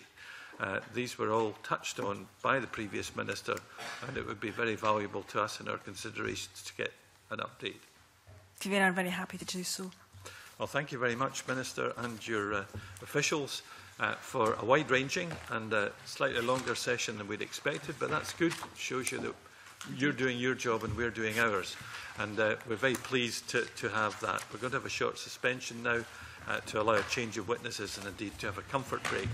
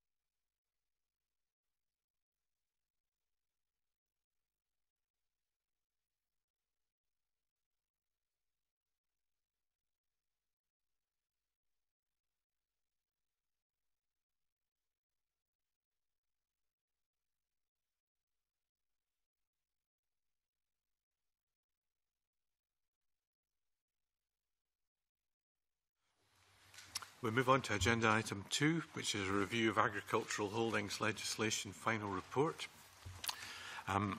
Second item today is to take evidence on that review. We are joined by a panel of stakeholders, and I welcome everyone to the meeting. Scott Walker, Chief Executive, National Farmers Union of Scotland; Stuart Young, Chair of Scottish Land and Estates Agricultural Holdings Strategy Group, Dunecht Estates; Ken Bowlt, Royal Institution of Chartered Surveyors; Martin Hall, Scottish Agricultural Arbiters and Valuers, and representative of the Tenant Farming Forum and the former SAAVA President; Mike Gascoigne, convener of the Rural Affairs Committee of the Law Society of Scotland; and Christopher Nicholson, Chairman of the Scottish Tenant Farmers Association. Welcome to you all. Let me kick off with a question about the idea of having a tenant farming commissioner. Suggested that it should be a post that's established. Do you agree that the proposed role for the commissioner would be to investigate and solve complaints against a number of codes of practice? Should the codes be statutory, and what remedies would be available to such a commissioner? Who would like to kick off? Just to indicate. Scott Walker. Thank you, Convener. I think to answer this question, it's worthwhile just going back over a little bit of brief history, and the fact that so many disputes do arise between landlords and tenants. And while of course there is recourse to the land court to solve disputes, that recourse is problematic, both in terms of cost, in terms of time, and also in terms of the atmosphere it generally creates within the industry. So NFU Scotland has long advocated some sort of post of commissioner, adjudicator, something along that lines, of somebody who could be proactive in terms of disputes. Somebody could intervene and, I suppose for lack of a better description, act as an arbiter in certain circumstances. Because often what you need is simply somebody who brings both sides together to talk, to actually enforce a set of conditions that is then adhered to individuals. So given that background, the basic principle of what's proposed by the review group to us is sound. I think you do need compulsory codes, statutory codes to be put in place, and whoever is the adjudicator or commissioner actually does need strong powers to enforce their decisions. And we think it's vital that they are proactive in this area. So that involves basically all various issues where there can be disputes, whether that be about rent reviews, whether that be about WAGO, and also about signposting individuals how they could get the best advice. Sounds like a job for the United Nations. You'd have thought that there would need to be more than one commissioner if that's what we're talking about. Other points of view? Yes, Christopher Nicholson. Thank you, Convener. The Scottish Tenant Farmers Association have been an advocate of the creation of a tenant farming commissioner for a long time now, and we see the tenant farming commissioner as a vital ingredient to the health of the sector going forward. We believe that the tenant farming commissioner would benefit from statutory powers and statutory codes of conduct and the ability to implement and create statutory codes that act as a guide to how landlords and tenants deal with all the processes such as WAGO and rent reviews. And furthermore, those processes must be able to be audited as a means of ensuring that the processes and codes have been followed correctly. In terms of what wider remits, the Tenant Farming Commissioner should be able to have the remit to investigate complaints in the sector, monitor what's happening, and mediate and act as arbiter, not only in individual situations, but also as in situations where the stakeholder groups, say in particular NFUS, SLE and STFA, where there are many areas where consensus can be reached, but in some areas consensus will not be reached, and there's a role there for a tenant farming commissioner to act as mediator or arbiter in those situations. So should the codes be statutory? Martin and then Stuart. Thank you. SAAVA believe that the codes shouldn't be statutory, that they should be voluntary codes, but that the tenant farming commissioner, whoever that may be, has teeth to enforce those codes. So there is a great deal of consensus in the industry, or there could be, with a bit of cajoling into positions, so that there are voluntary codes in place covering the areas that need to be covered. It may be that if codes can't be agreed upon, that the Commissioner has the ability to introduce something more statutory, but I think the emphasis should be on voluntary codes rather than bringing about more layers of legislation that aren't needed at the moment. Stuart Young. Good morning. Scottish Land Estates are very supportive of the concept of introducing a tenant farming commissioner, and in fact we think we should be doing something, working with other stakeholders with a view to trying to introduce an interim commissioner, given that it's going to take some time before any legislation comes into effect. And I believe that there's already been dialogue between key stakeholders to that effect. As whether they should be statutory or not, I think our position is we'd rather see non-statutory codes of practice, but we're very open to looking at where other examples in other sectors already exist, and can we learn and develop our own codes having had that opportunity. Okay. Mike Russell. Surprised by Martin Hall's view that you have a non-statutory code but you give powers to a commissioner. That would seem to go in a very odd direction.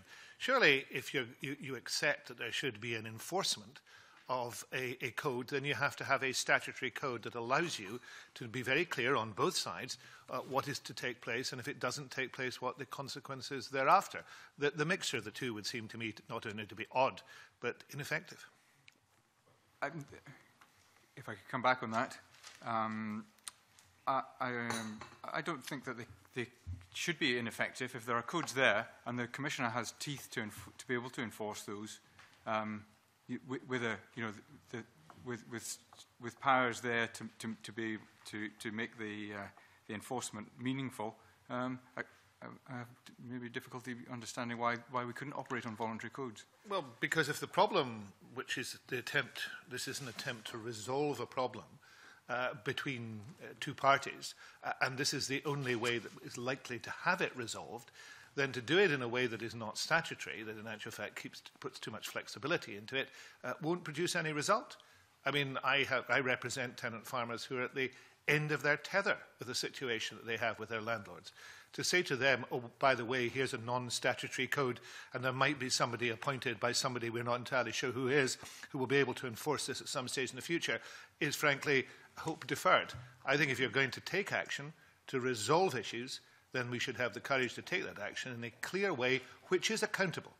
Because a published code that is on the statute book is an accountable code.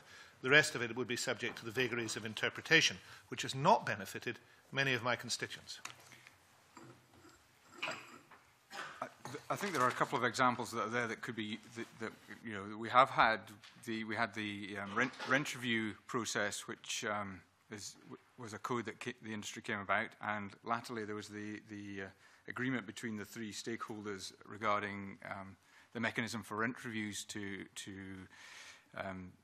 avoid huge increases in rent latterly. Those haven't worked, which is why we're considering they haven't worked because further legislation. Sorry to interrupt. Those haven't worked. Well, they have worked in part, but they would work even better with the appointment of a tenant farming commissioner. And having clear statute. And, reflecting on these points? Yes, the only point I might add is in our recommendation that the private housing rental panel might seem to be a suitable starting point for the kind of operation that the Commissioner might be in charge of. It's there and it seems to work quite well. Thank you for that. Mr. Bowlt, perhaps you have a view on this that's interesting. Speaking for the RICS, our sensation is that we would be supportive of a commission, possibly not a commissioner, but possibly a board, to deal with process, so that if practice, if there is a problem with the way people are practicing, that can be addressed, as opposed possibly to failure to agree. Slight distinction there, so that if because one does hear suggestions that there are problems with the way people practice on both sides. How does one address this? A commission would help with that. And if it was a commission of experts who had the necessary skills, perhaps at arm's length from government, so that it's independent and people could have confidence in it, because I think that is something that the sector struggles with, is confidence. And confidence is at the heart of many of the problems that we have in improving relationships and making new units available. Should be available to the Commission or Commissioner? I think that has got to be thought through, what the remedies are. I think we would look at penalties as the last resort. There are codes of practice in which are voluntary. For example, the rent review process, to build a bit more time in it and force people to get going earlier, to be more open and transparent about how they're approaching it.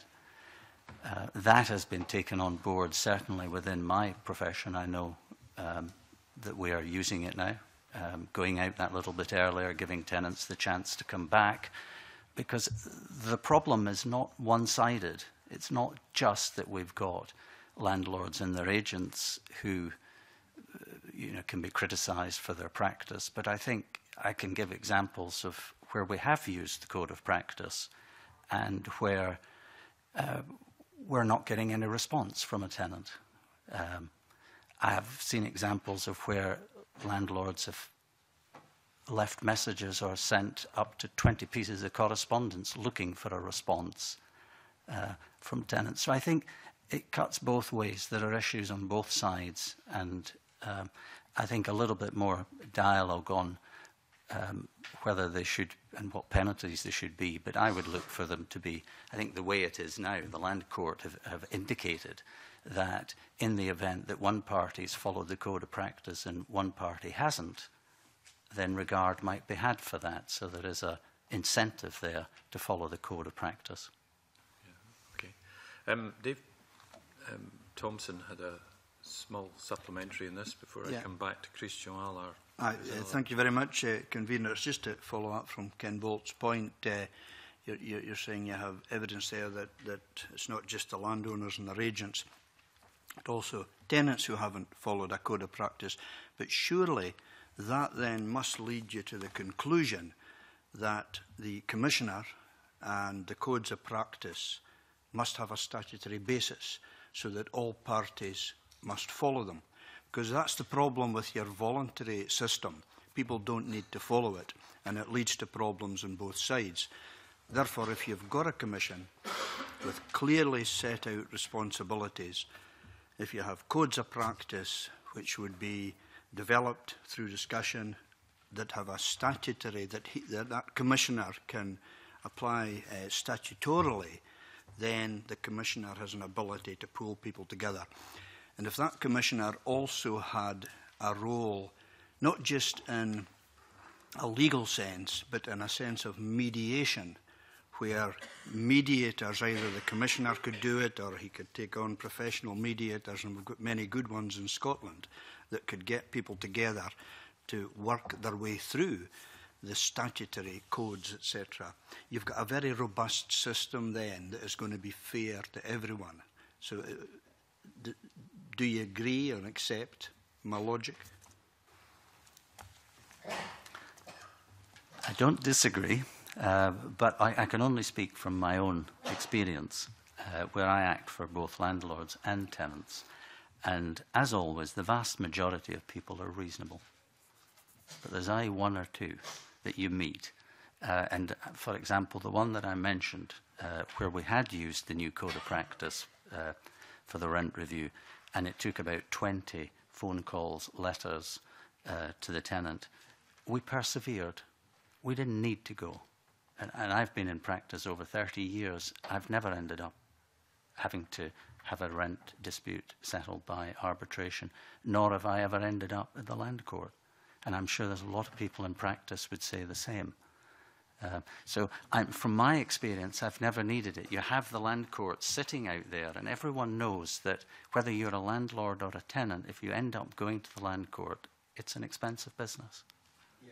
I don't think anyone would be wanting to go to the land court if they can avoid it, but from what you're saying there, it sounds like it's all rosy and working really well, and we can all just go home now. Well, certainly that is my own experience. It's at variance with some others, but that's my experience. A little bit further, and you can come in a minute, Scott Walker, because on the point about the French SAAVA system, we have a French national here who wants to... I was quite intrigued with the submission that we had from the STFA. Maybe Christopher Nicholson wants to talk about it. I'm a great fan of SAAVA or SAAVA, whatever we want to call it. But I wanted to inquire what exactly you think we should take from SAAVA for the Commission or the Commissioner, whatever we decide to have. What example were you thinking of? One of the key benefits we see of a commissioner or an organisation like SAAVA is that they can ensure that the buying and selling of land and also the letting of land is carried out in the public interest and in a manner that would benefit the local community and agriculture in that area. So my understanding of SAAVA is that if there is, for example, a land sale, the SAAVA are required to approve the purchaser and have the power to intervene if they think that someone else is more suitable to occupy that land. And in the same way, let land, they have a say over approving who the tenant of let land is. So they're ensuring that land is managed and occupied in the public benefit. I think that SAAVA, in fact, will come out after the event. Is maybe the safer way to do it. Sorry? After the event of whatever is tenants or whatever is acquiring land, is better to do it afterwards, after the sales or after the transaction. I think they should approve the transaction. I think the transaction happen. Don't take me wrong. The transaction happen, and then after it's got to go through SAAVA to decide if it's acceptable. If it's acceptable or not. Is it that you are? A role, we think that a tenant farming commissioner could have a role like that, and there are examples for example, one of the recommendations in this Ag Holdings review report is that there will be certain opportunities to assign tenancies out with tenanted farming families, and we see that there is a role for an organisation such as SAAVA or a commissioner to approve who the new assignee is. Otherwise, there's a danger of simply the biggest operators taking up all the opportunities. Yeah. Can we get a comment maybe from the panel? Well, indeed, I'm just going to say we are going to come on to assignation and things like that, I guess, in more detail later. But Scott Walker, on this related point about the Commissioner and the SAAVA process. Yeah, going back to about the Commissioner and statutory codes, the reason we're here and the reason we've got the review groups situation is because the current system isn't working satisfactory. And I think everyone agrees that we want to move to a situation where for existing tenants things are thought of as being fair. And we're also creating an environment where people actually want to rent land out in the future. So that's the ultimate aim where we wish to get to. And there are plenty of situations where everyone around the table can say where things are working fine, because there are situations where things are working fine. But there's also plenty of situations where there is a dispute, where things aren't working. And the Tenant Farm Forum, for instance, did come up with a very good voluntary code, how to conduct rent reviews, the process that people should go through. And I think that would be the basis, for instance, of any new commissioner, I would suggest, of looking at codes in the future. But the nature of voluntary codes is that where you've got two reasonable parties, they'll agree to it and they'll work with it. But where you have either of the parties who aren't reasonable, or perhaps there's a whole series of events that have occurred beforehand, they don't stick to that. And I think for that reason, statutory codes that are enforceable by a commissioner is hugely important if you're going to bring confidence back to the sector. And it's that commissioner and that intervention and that fact that you don't have to go to land court, or there isn't the threat of having to go to land court to settle disputes, is for us what would make the commissioner's job successful. Because if we have a commissioner but it still requires individuals to go to land court, then in our view the commissioner will not be effective, and the role of the commissioner will not do what it's supposed to do, which is to settle disputes, intervene where there are disputes, and bring confidence to the sector. Russell? I just wanted to press Scott a little on that. I mean, you've defined the purposes of the commissioner in a very utilitarian manner, which is to find some way of resolving difficulties between those who cannot resolve them themselves. But what you haven't done is to take the step that Christopher had taken and that SAAVA has done, which is to have a wider test, which is a test of community benefit. It doesn't seem to me that the state, per se, would have a role in simply making either sides in a dispute happier. That is Ken's job if he can do it, and given Ken has never, he says, met a difficult situation here, I'm going to follow him around the country to see how he does it. But the concept of the public good is the reason why the state would be involved in appointing a commissioner, and I agree that commissioner or commission should be at arm's length.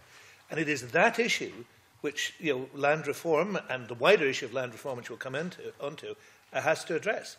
It is the wider public benefit and the use of the resource of land in the interests both of the community in which it is set and the wider country that we really need to start addressing. And I do think that needs to be factored into how you're seeing the role of the commissioner. I think in both public goods and in the consideration of where there's market failure, and we'll talk about later on, I suspect, about, say, rent reviews, for instance, where there's market failure because you don't have a clear market for certain forms of tenancy. So therefore, that's why you need to set up a statutory mechanism in place to deal with it. I also think, therefore, we're looking at other aspects of wider legislation that's going through Parliament just now. And when you look at land in Scotland, for NFU Scotland, one of the presumptions of land is that it should be used for food production. That's what we should be looking at for. And when you look at public good and public benefit and what people are using land for, then the driver for us would be that you're using that for agriculture and you're using it for food production. And they are the reasons why legislation and government intervention is justified.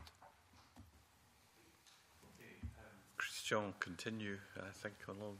Yes, and we just talked about making sure that we've got a good partnership between the landlord and the tenants. The relationship has to improve. I know we heard about that everything is rosy. Somebody said early on. We've got to make sure that implementing the recommendation of the review will involve legislation and will be followed by a number of initiatives, development of codes of practice and guidance. And I would like to know from the panel, different organizations, how you would help shape opinions to improve that relationship between the landlord and the tenants. Stuart Young, yes. I think that the key stakeholders have got a fundamental role to play there in working together.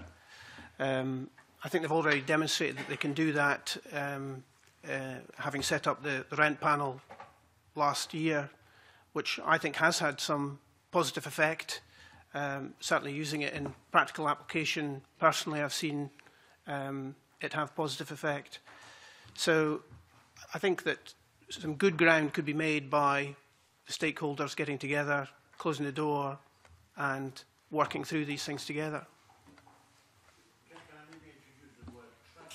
Into that debate, making sure that everybody trusts the process, that we have the common good of what we want to see in the countryside, the tone of the debate and what's going to go thereafter, it will be based around that trust between the different elements, the organisation, landlords and tenants. Anybody wants to comment on that? Christopher. In the past, in the last decade, stakeholders have got together in what was called the Tenant Farming Forum, the TFF, which, to my mind, was a large, cumbersome body which wasn't very satisfactory at dealing with problems or coming up with solutions. In the last year, three of the main stakeholders have set up, for example, the rent panel in the joint initiative, which is between STFA, NFUS and SLE. And that seems to be working much better. And this debate about landlord and tenants is about that. It's about improving relationships between landlords and tenants. And we would like to encourage landlords to become more evident in the debate. I know Stuart is here today, but I feel quite strongly that it should have been a landowner or a landlord representing landlords rather than a professional agent. No objection to Stuart, but I think we have to do whatever we can to create greater landlord involvement and ensure that landlords are determining their what the best interests are in the long term for their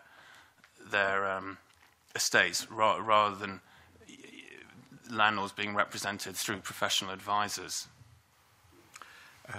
It's a good point. I met a lot of times Stuart with my neighbour. I never met the person who employs him. Claudia Beamish and then Scott Walker. Yeah. Good morning to the panel.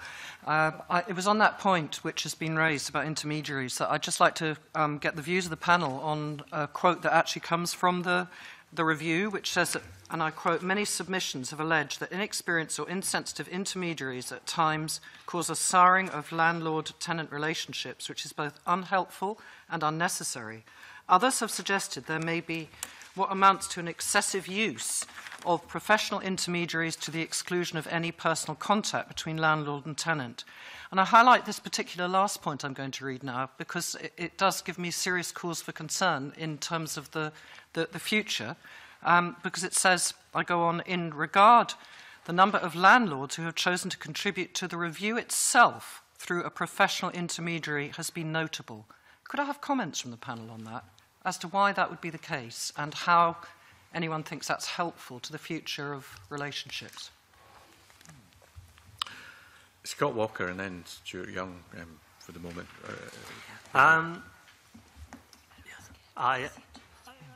I'm tempted to just say yes to your question, in the sense of I hesitate in what I say because I know I'm going to be lambasted from somebody as a consequence of it. But the situation is that for many landlords and many tenants, the relationship's good. When the two individuals talk, they know what's trying to be achieved, they know what the long-term objective is, and they can come together. There's many situations out there, and do use the term many situations out there, where you get agents involved, which in some degrees is professionalising the relationship, but in other degrees, certainly in recent years, has often been, say, the conflict for the views that it's trying to escalate rents. And in terms of the relationships that have built up, those relationships aren't the same relationships as used to exist in the past between the landlord and the tenant. So I do think in certain agents seem to have a reputation that goes in front of them. Some people would call them hard negotiators. Other people would say that they fly pretty close to the wind. but it doesn't build up that trust and that long-term relationship. And that goes back then to the point beforehand about trust. It's not something you can create overnight, and it's something that has to be worked on and built upon, and it doesn't take much to damage it. And then it gets people, unfortunately, in a way of thinking that they enter into discussions feeling that either side isn't being wholly honest, or either side is looking at it from a slightly different angle, and it clouds all the discussions that takes place.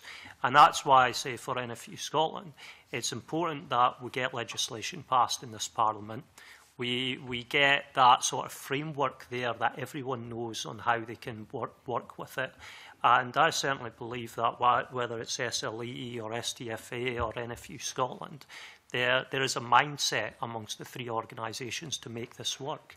And there's a mindset amongst all the organisations to ensure that there's a fair deal for tenants, there's a fair deal for landlords, and there's actually the encouragement out there to get people to look at renting out land, whether that's your traditional estates or whether that's your owner-occupied farms going out.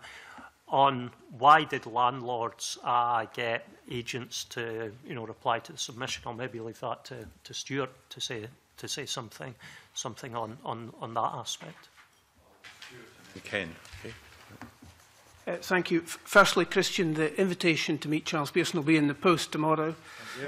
But I'm not sure I understand why there should be a view that an agent or an intermediary responding to consultation or input to the review group should be a difficulty. I mean, using my own example, I like to think that I know how my principal thinks and works. That's what I'm employed to do. It's part of my function, part of my role. He's got wide and varied business interests that consume his time. That's why I'm there, and therefore I'll put in responses and submissions and hopefully represent his position very accurately. Okay, Ken. I'll respond briefly to that. This is purely a personal view that if it's something as important as it is to the future of the relationship between landlords and tenants, that I would have hoped that there would be more direct submissions from landlords of whatever scale for this specific review. That's the point I'm making. That I don't know that necessarily intermediaries are helpful. And let's be real about this. There are a lot of tenant farmers who can't afford the professional advice of intermediaries in the way that larger landlords have. And I think the business interests of the landlord should perhaps be focused at the time of the review on making a contribution. That's just my personal view. And then Ken Bowlt. Sorry, again, to use my own personal example, but as we're talking directly about intermediaries and I'm one, before I will submit anything, I will run that past my principal. He will read it before it's submitted. So he is seeing exactly what's being said to represent his opinion. Well, Ken Bowlt and then Christopher Nicholson. Yeah. I think the RICS took a keen interest when there was a suggestion in the media, it was picked up, the points you've made, that the intermediaries, the agents, the factors were at the heart of the problem. Why I was asking the question, just so we're quite clear about that. Yeah. Well, may not be your view. No, but I'm just saying that it wasn't because of what I've read in the media that I was raising that issue, Chair. Sorry. No, that's fine. And the response within my profession, the Royal Institution of Chartered Surveyors, was, on my part, it didn't ring true with my experience in that this relationship of trust and confidence, which Christian has talked about, I think is at the heart of working on a rural estate with let land. It's something that most of the people within the profession spend a lot of time investing. You don't go in to do a rent review and then disappear forever. So you've got a lot of things. You have an ongoing relationship. Some of these relationships have gone through the generations, over 100 years, some of the tenancies. So there is a long, and it's in everyone's interests that you have a good working relationship. Absolutely key. The RICS took an interest in it. We had various meetings of all the big players in Scotland. I've never seen them all in a room before, because a lot of them were seriously offended by what had been suggested, because it didn't ring with them. We spoke, I think, to Andrew Finn, came along to the meeting, because I think he was the one who went public with it. And the RICS said, look, we have a code of practice. We expect the very highest standard of our members. And if any member steps out of line, they get dragged up by the professional practice section. Very strictly, they're very worried about the reputation of the profession. They have a lot of members in Scotland, and it's very important that we retain our reputation. They made it clear that we have not had one single formal complaint. They said, give us a complaint and we will investigate it. So there wasn't one single complaint. So some of these things are very easy to say, but if you don't evidence them, you leave. A professional body can't act against members on hearsay. It's got to do it on the basis of some representation of the facts, and it's never had the benefit of that. So the professional body has made it abundantly clear to the people who may be suggesting this, come forward, we will deal with it. And the RICS not only has its own code of practice, it also has a royal charter. So it has a duty to consider the public interest as well. So if there's something that isn't necessarily against the waste, but is in the public interest, they're prepared to take that up as well.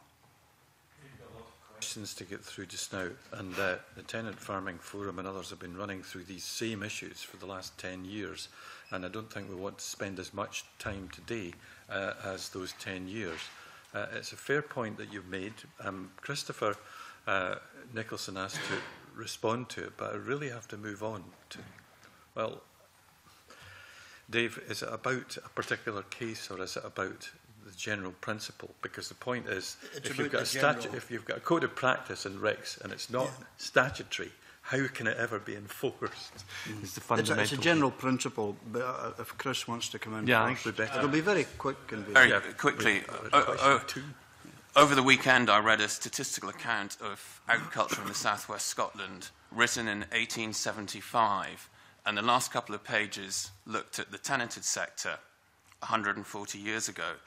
And the author pointed out an emerging problem that many landlords were handing over responsibility for the management of their estates to outside agents. And the author felt that this was resulting in short-term policies for the management of the estates that not only was not in the interest of tenant farming and agriculture in general, but it wasn't even in the landlord's long-term interest. And I think that's as true today as it was 140 years ago. And if there was more landlord involvement in policy and how estates are run and taking a long-term view, we might see different policy being put forward from landlords today. And also, I think we'd see easier dispute resolutions if landlords actually were more willing to sit down and talk with tenants rather than through intermediaries. Well, there we are. We've had a range of opinions on that. Dave, very quickly. Well, thank you very much, Convener. And I just want to comment on Ken Bowlt's comments and about trust and confidence and so on. Just going through the various submissions, I just think it's interesting, and I'll just comment on this, that in relation to a number of the issues, the RICS take the diametrically opposed position, more almost, to say STFA.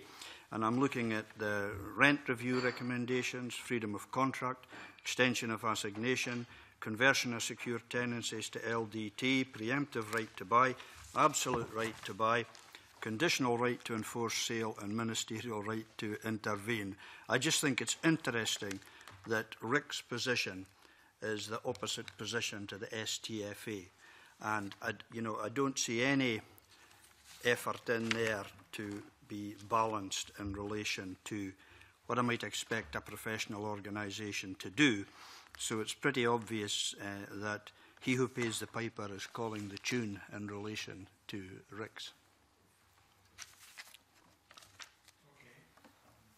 point of view? Do you want to come back at all? But we'll be coming back in each of the individual issues, starting off with I think the only point I would make is that RICS members represent both sides. And I think that what we've done is try to put our response together from the experience that RICS members have got. And I think it's probably fair comment to say that the owner of the land is often better resourced than the tenant. That's a fact of life, and they probably more frequently seek professional advice.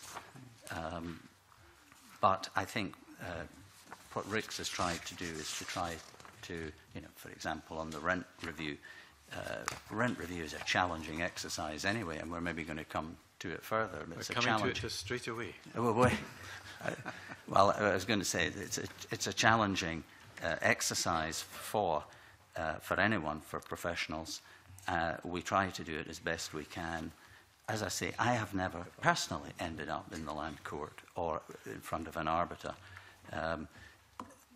But we put a lot of effort into trying to get our rent reviews done as fairly and as reasonably and as openly as we can. And I'm not saying it is a rose garden, because there's always difficult characters on both sides. There are difficult characters.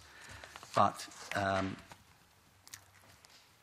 our worry is that the suggestions for the new proposals based on budgets, we like the principle of that the rent should be based on the productivity of the farm. I think we should come to that in terms of the actual detail of rents, which is what Sarah Boyack was about to lead on, rather than stray over into the detail of it in terms of the principles that Dave Thompson was mentioning.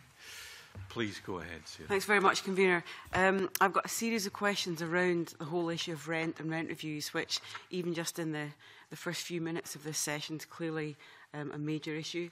It's certainly been an issue that this committee has periodically taken evidence on, and it was a key issue addressed in the review. So I want to ask some questions around the recommendations of the review. So first of all, was really to pick up that last point we were just hearing about in terms of the issue of how rents are set and the principles on which rents are set.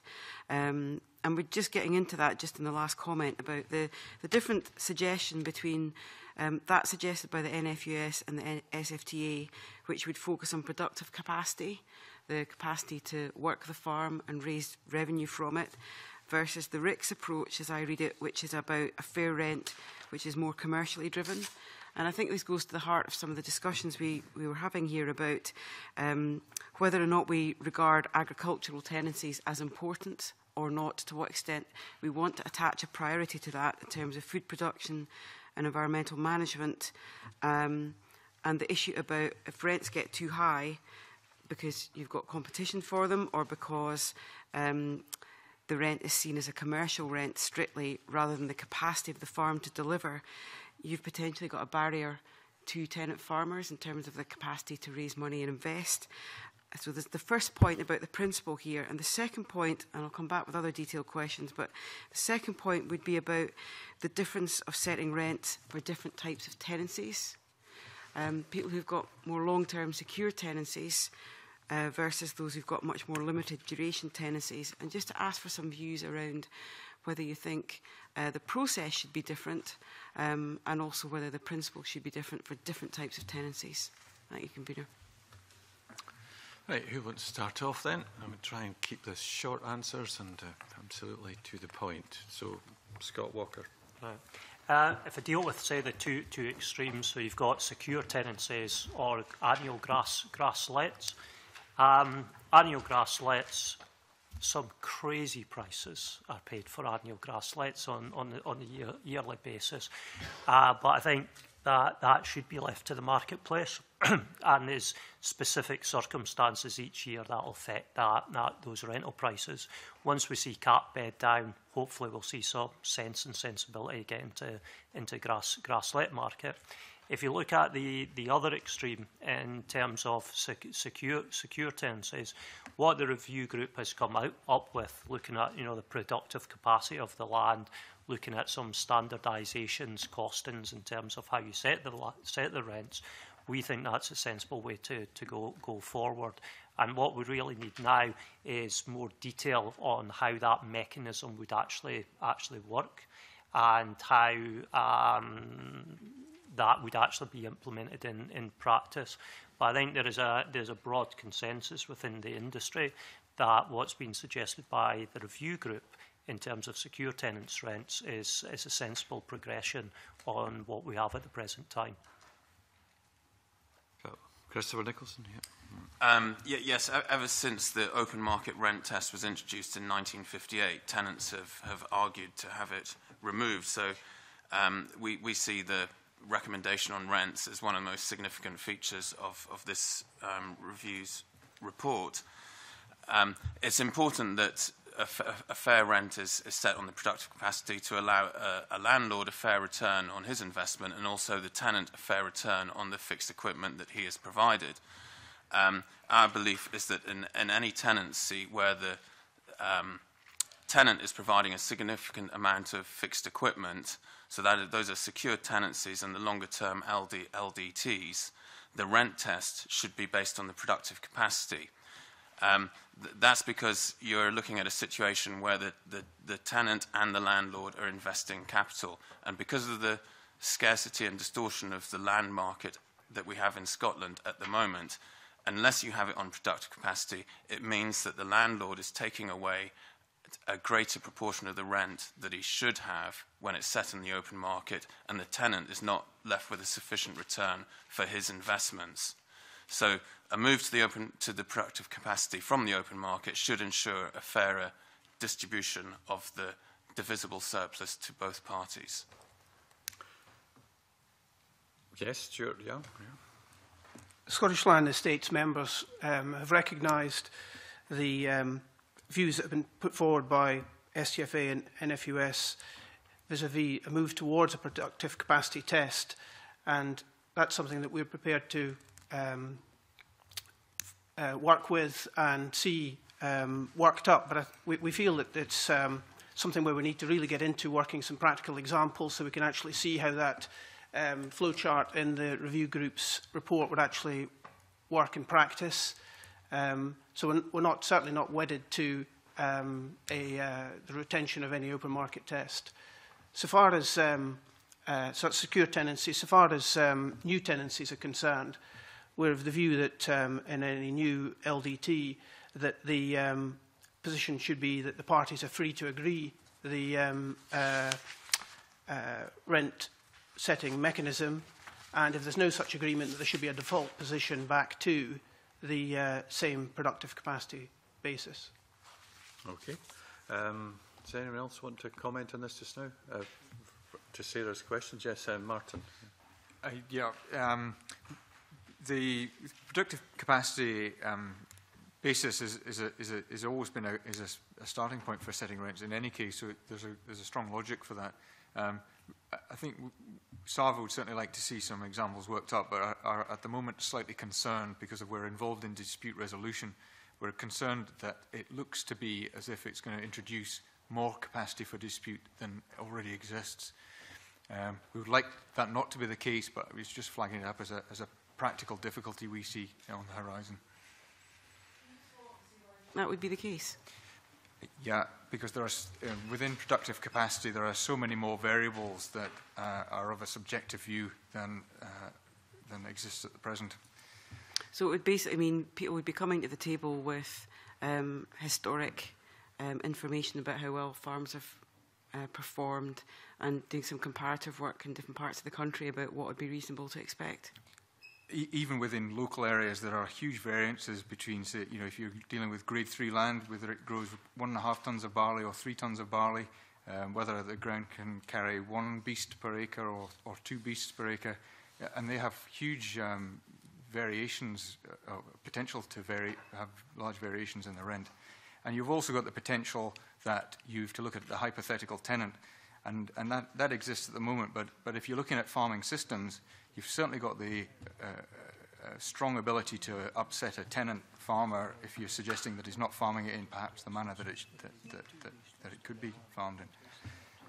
It's different to the system he's operating in at the moment. That's useful. I've got a couple of follow-up questions. One about the extent to which diversification with a tenant would be taken on board in terms of setting rent reviews. And the other one is the issue about where there's spare housing on the holding, which is part of the farm, but it's not necessarily being used, and how those things should affect valuations for fair rent. Okay, who wants to comment on that? Anyone in particular? Christopher Nicholson. In terms of diversification, we welcome the proposals that should enable tenants an easier road to gaining landlord consent to diversify.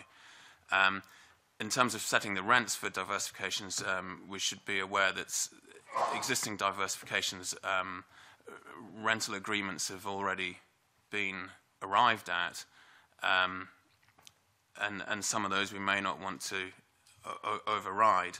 However, going forward, we're in agreement with the proposals that a landlord should have a return for what he has provided as part of the diversification.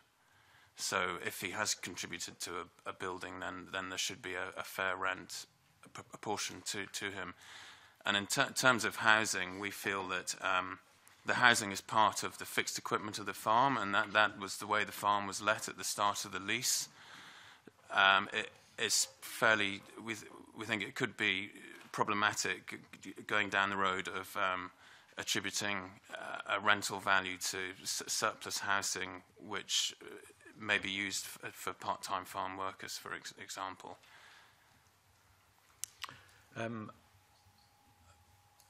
Claudia Beamish, first of all, I want to come back on a more general point. In this. Right. It's just a quick point to follow up on the point made by you, Martin, about the productive capacity.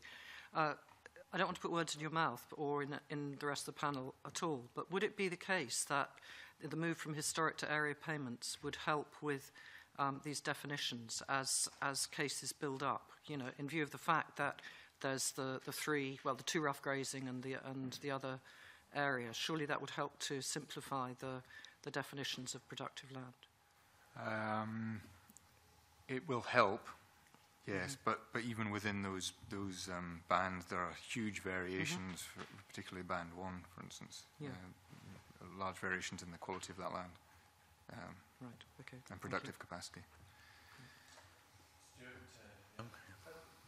Just going to answer the question and say that Scottish Land Estates was supportive of these proposals that the review group came up with vis-à-vis diversification and housing. I mean, the issue of surplus housing has been a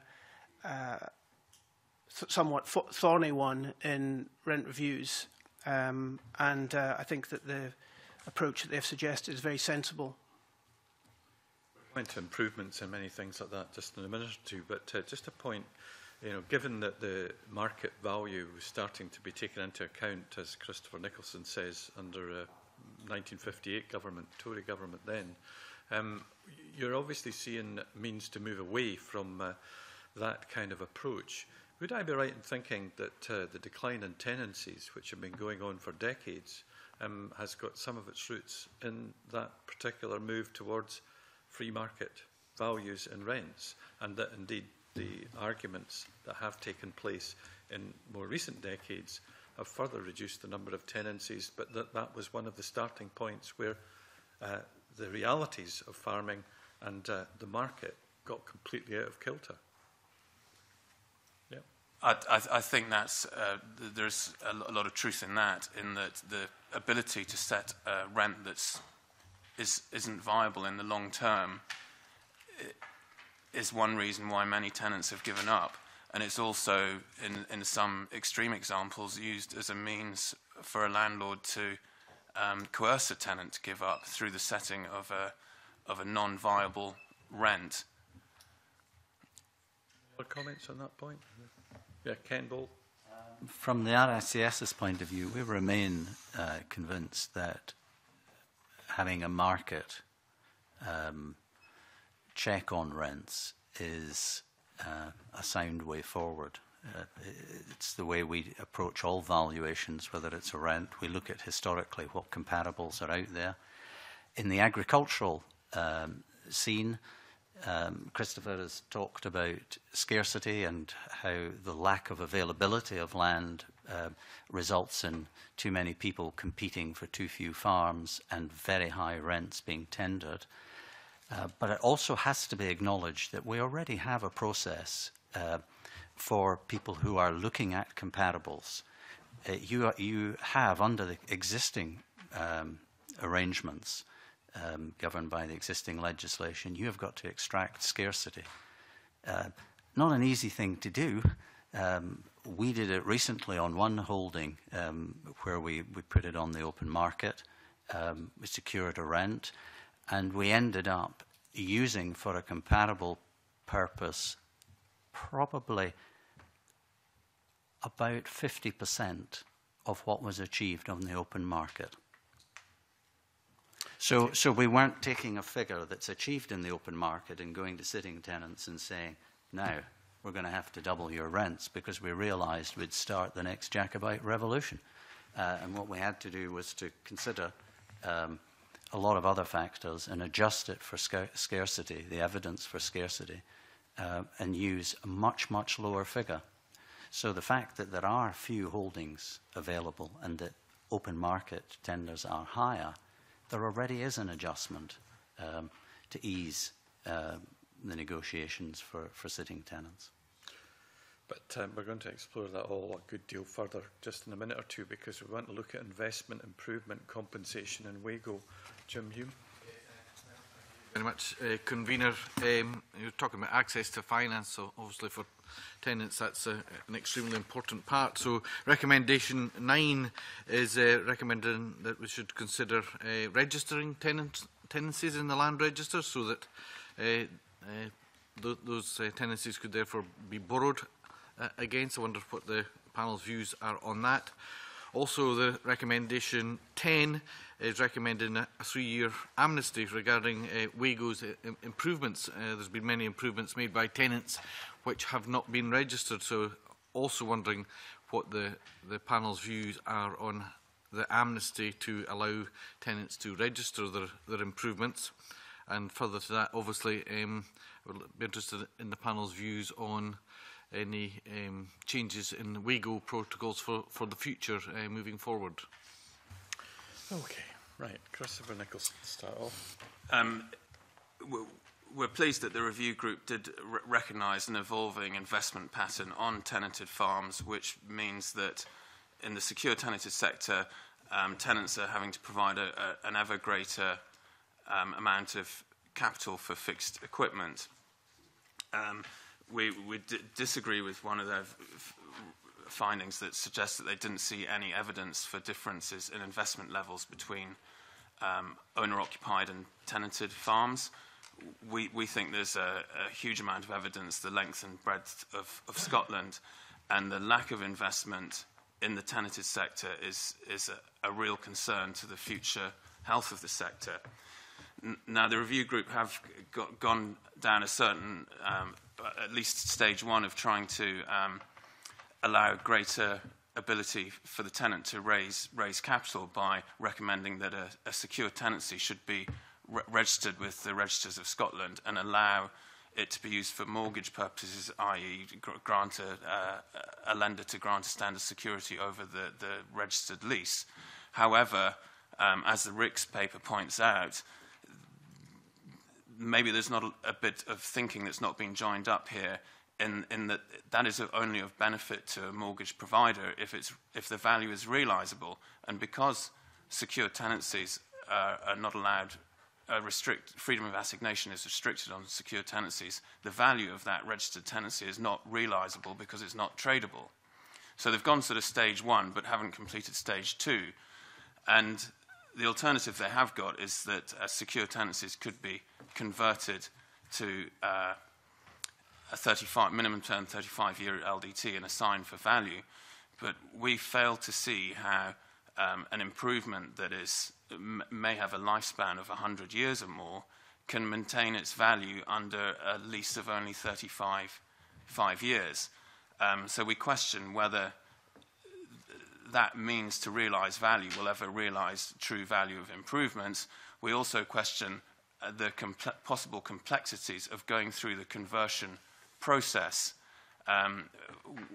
which leads to quite a few uncertainties. And I don't think a mortgage provider or a bank would be willing to take the risks of going through a lengthy conversion process that's uncertain.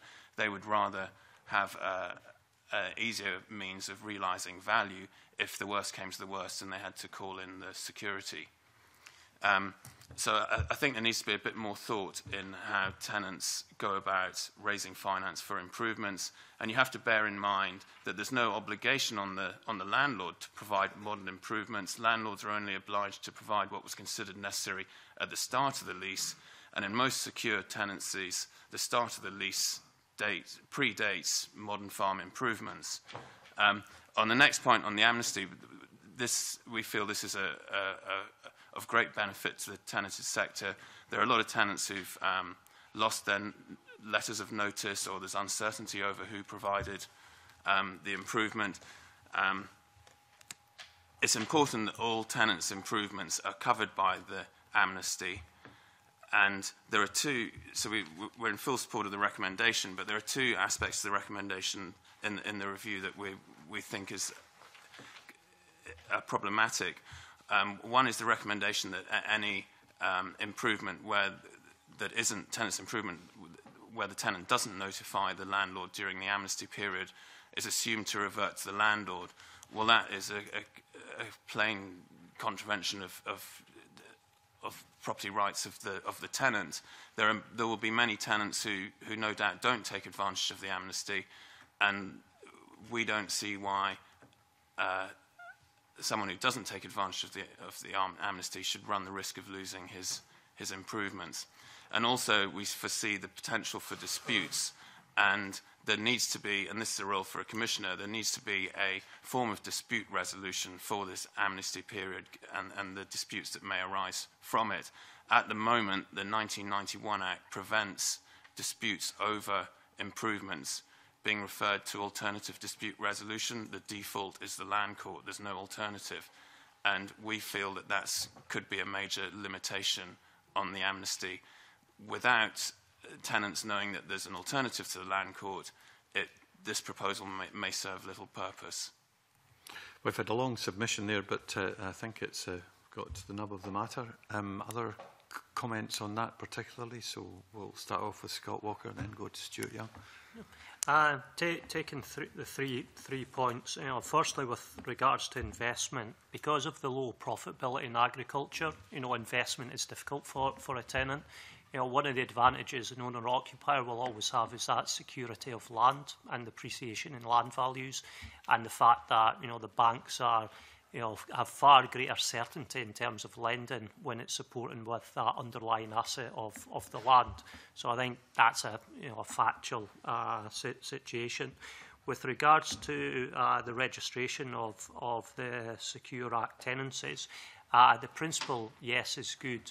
But we doubt whether it will make any big difference to the banks in terms of them either providing finance to tenants or on the basis that they provide finance to tenants. So principle good, but we won't think it will make a big difference. In terms of WAGO, virtually everything that Christopher says, totally agree with on that. The issue with WAGO is that over a long period of time, not all improvements have been properly recorded and notified, and that can often cause, one of the disputes for setting rents, or it can cause certainly a dispute and also uncertainty if a tenant is thinking about leaving the holding.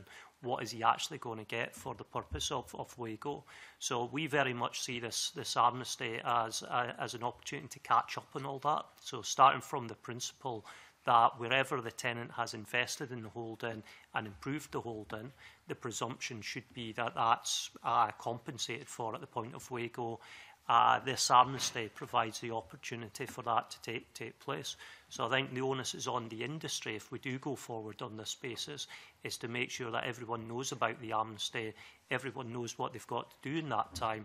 And I think if it brings all the records of condition up to scratch and brings all the details up to date, that will be of huge benefit for the industry going forward. I think then, taking on the point that Christopher said, even once you've got there, the issue that you have now is that individuals still feel that at the point of leaving the tenancy, are they going to fully get the amount of money that they should get? Now, in most situations, landlords will pay the amount of money that the tenant should get. But in certain situations, there can be a dispute between the two parties. And with the only recourse being the land court, the length of time that's associated with the land court and the course that's associated with the land court, we really need a far quicker dispute mechanism. So to me, this is the type of thing where, sort of expert determination would be, the classic way to intervene on this. And that should be something that the Commissioner, for instance, could impose upon the two parties if they couldn't come to a settlement between themselves. And Stuart,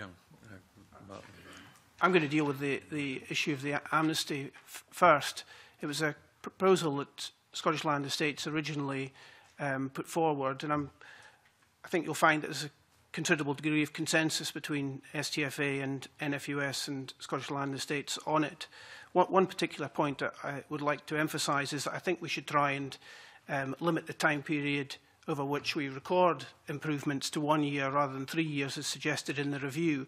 I think that settling that brings considerable advantage, particularly in the process of rent review, whereby you want to firmly establish whose fixed equipment is whose.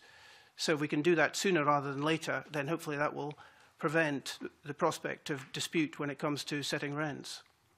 I was going to hold off on talking about conversion and succession at this moment in time, so I imagine it's a question you're going to come to. The point about security and the ability to grant a security on a lease, we've taken some soundings from lenders, and the banks have told us that this isn't an issue for them. What they want to know is about the serviceability of the loan.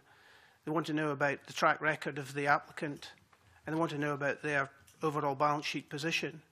So I'm not convinced that it's the factor that's holding back investment in holdings. And Martin Hall. Really just supporting the amnesty and the practical benefits that would bring about for rent reviews and at WAGO, because there is a great deal of uncertainty over that, and it would certainly assist in that process if we could bring that into being. Given the protracted nature of some of these discussions about who owns what and to whom. Yeah, my personal view is I don't think 1 year is enough. I think it's just too tight to capture all of those improvements in that time. The SL&E said 1. Yeah. Okay, I just thought I would mix it a little there. Jim? Yeah. I think we're probably finishing off that question, but I didn't really hear anybody saying that we shouldn't have an amnesty. The recommendation is 3, so I think that's quite encouraging regarding WAGO. There wasn't too much talked about WAGO protocol, obviously, but some of that I think will come into assignation, which we're going on to next. There's quite a broad consensus regarding the dispute mechanism we have at the moment not being correct, and I think there's a concurrence with Christopher Nicholson's view that also there is a similar amount of investment when it's an owner-occupier and when it's a tenant, as evidence doesn't seem to agree with that, and we've had evidence in the past regarding SRDP where tenant farmers go for management options and owner-occupiers are going for more capital options. So I just thought I'd finish off on that point before we go into assignation. Martin.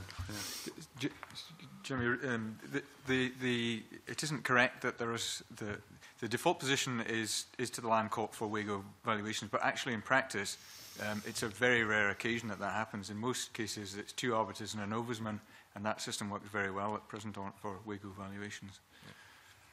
Good. Sorry, I was referring to the question whether, not on the valuation of the improvement, which comes at WAGO, but the question as to whether an improvement should be recognised as an improvement, which comes at the period when you serve notice, and that's a dispute over the appropriateness of an improvement can't be referred to anyone other than the Land Court. I would agree with Christopher on that. Okay, let's move on to retirement, succession and assignation. Alec Ferris. Thank you very much, Convener, and I think we're coming to the real nub of some of these proposals here, I think, and I've been trying to think of one way to amalgamate all this into one question, and I have failed miserably. So I think I'm going to have to deal with this in sort of 3 subsections, if I may, Convener. And I'll base the first 2 on specific recommendations in the review.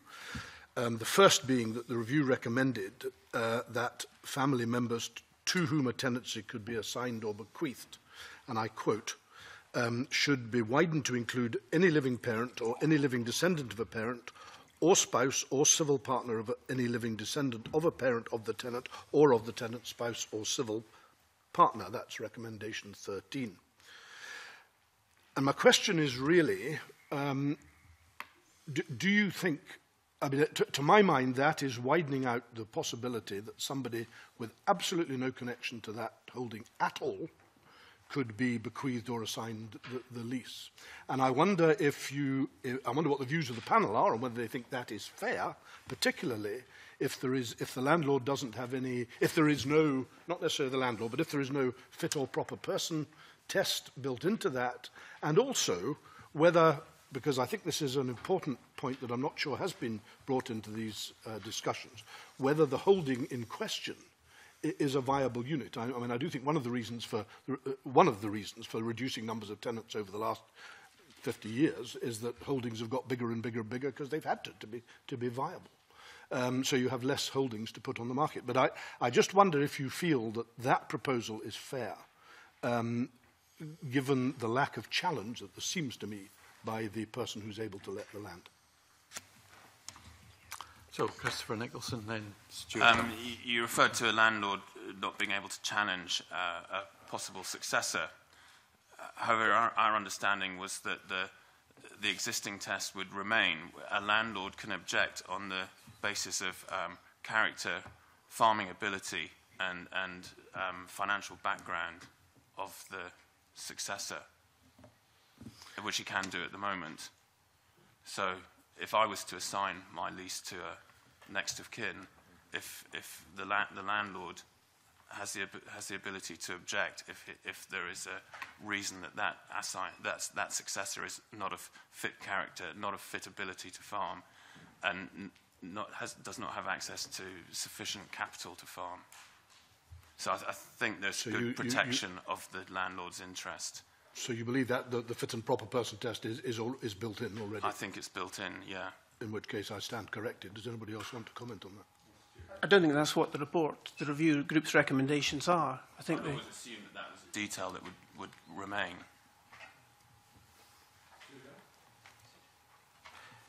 I think that when it comes to succession and definitely conversion too, it's very important that there's a balance achieved. And we're of the view that the proposals that the review group have come up with are not appropriately balanced. They represent a substantial erosion of the landlord's rights. And as you'll have seen from our submission, we've taken opinion from senior counsel, and the firm view that's come back from council is that these proposals represent a breach of ECHR and ultimately leave the government with the prospect of a very hefty, circa 600 million bill of paying compensation to landlords. So I think that's pretty blunt and fundamental in terms of the Scottish Land and Estates position and how we see things. And clearly what we don't want to be doing going forward is going into any new legislation that's going to see a period of conflict, action in courts, repeat of Salveson versus Riddle. So let's see if there's a better way of going forward. And certainly with regard to succession, we've always understood that the difficulty, or the particular difficulty was associated with successors who were currently excluded under the legislation, but who had an attachment or working with the holding. And our view is that we would be supportive of succession rights if the successor had an attachment to the holding. You know, they were earning a proportion of their income from the holding. Okay, just before we come to Scott Walker, Mike Russell wants to ask us something. To challenge the assertion about UCHR, I mean, this is always a matter of opinion, and you have an opinion on the matter, that you have no more than an opinion on the matter. But there's a different perspective you could take on this, which would be that from 1948 onwards, and the freedom to assign that was in the legislation in 1948, then the freedom to assign has been gradually eroded over that period of time, since 1958, and the pendulum is beginning to swing back to a more reasonable set of arrangements in which assignation should take place in the best interests of the tenant and the landlord, providing that is going to lead to a continuing safe operation and secure operation of the farming business. Now, I think that Christopher's view on making sure that there is still a test is a good one, but I actually think the inevitability is that you will continue for that pendulum to swing towards much freer assignation. And it would be better to engage with that, which is far more what communities wish to take place, because communities very often feel pretty aggrieved when tenants can't assign in the way they wish to. It would be better to go along with that and to find a way to make it work for both sides than to bring along the big stick of ECHR and say, if you even think of doing this, then it's going to cost the government a lot of money, so back off. I don't think that's a helpful contribution to the debate. What would be a helpful contribution to the debate is to find a way in which this could be made to work so that tenants felt that their desire to see this business continue in a way that they believe is right for the business and right for their family is supported by landowners by negotiation. I think it would have been irresponsible of Scottish Land Estates not to have identified this difficulty and brought it to the attention of the government and this committee. There may well be some landlords that would have the view that Mike Russell has expressed, but there may well be others who have a completely different view, and one where they feel that their rights are severely prejudiced and resulting in a loss of value, and one that they wish to pursue.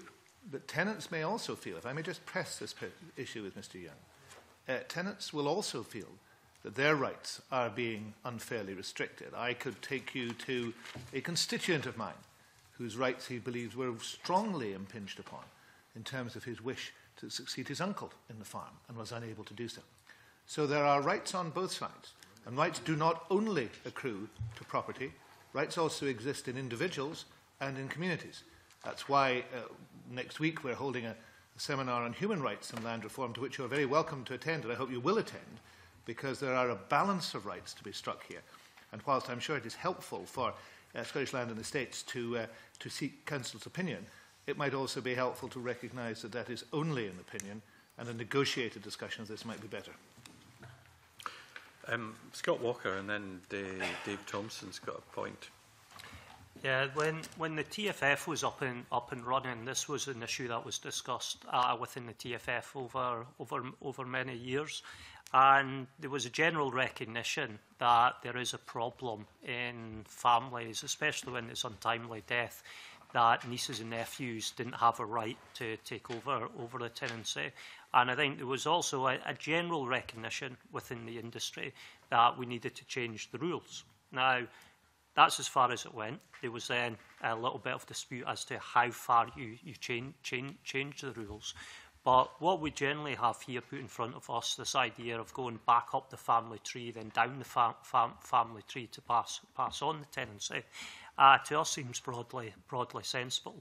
I think you still have to keep certain restrictions in place to make sure that the people who do take on that tenancy, do they have the wherewithal to pay the rent? Do they have the knowledge to actually do the farming enterprise?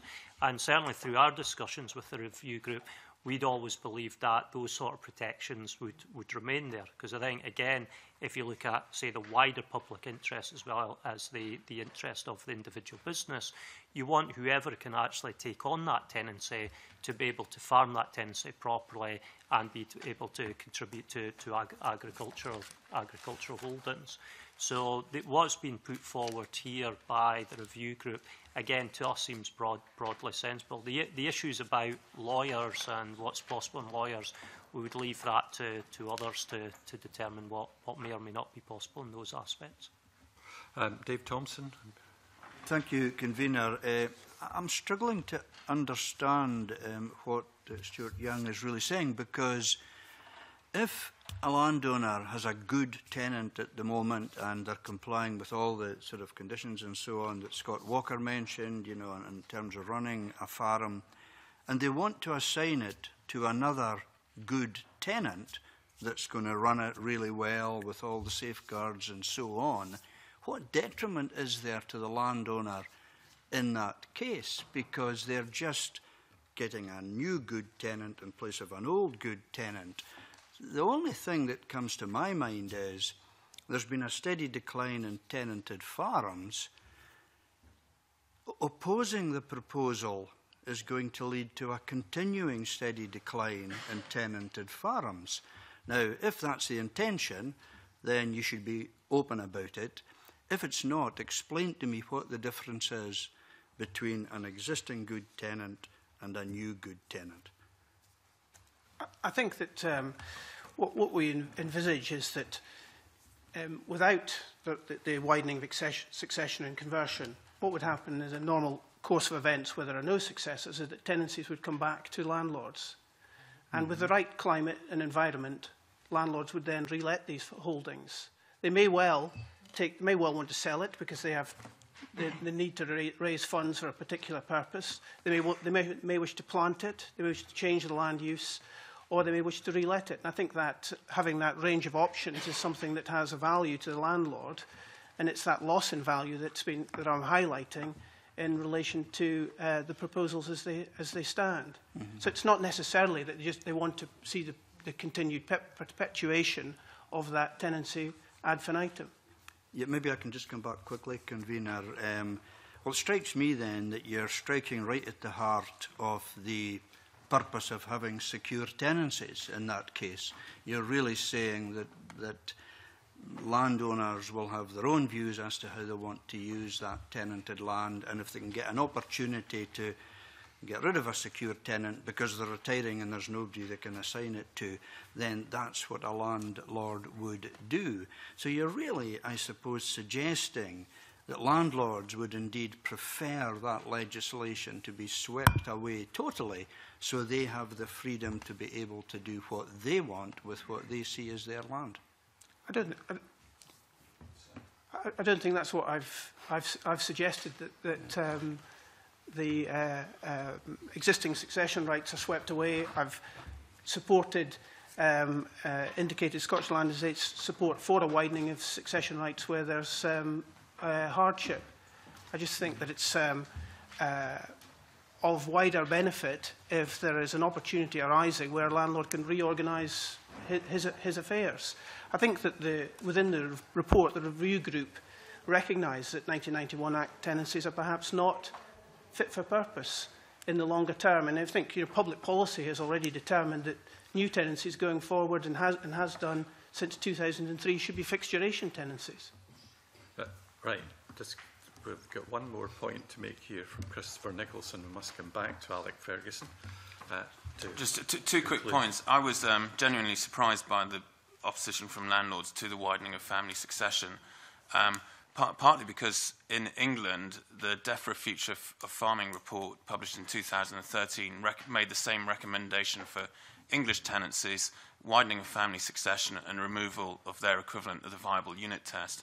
And I never noticed in the press opposition from English landlords to that recommendation. And secondly, just to reinforce the point David Thompson made, we see that there is a strong public interest argument in taking every achievable measure to preserve the area of land under security of tenure.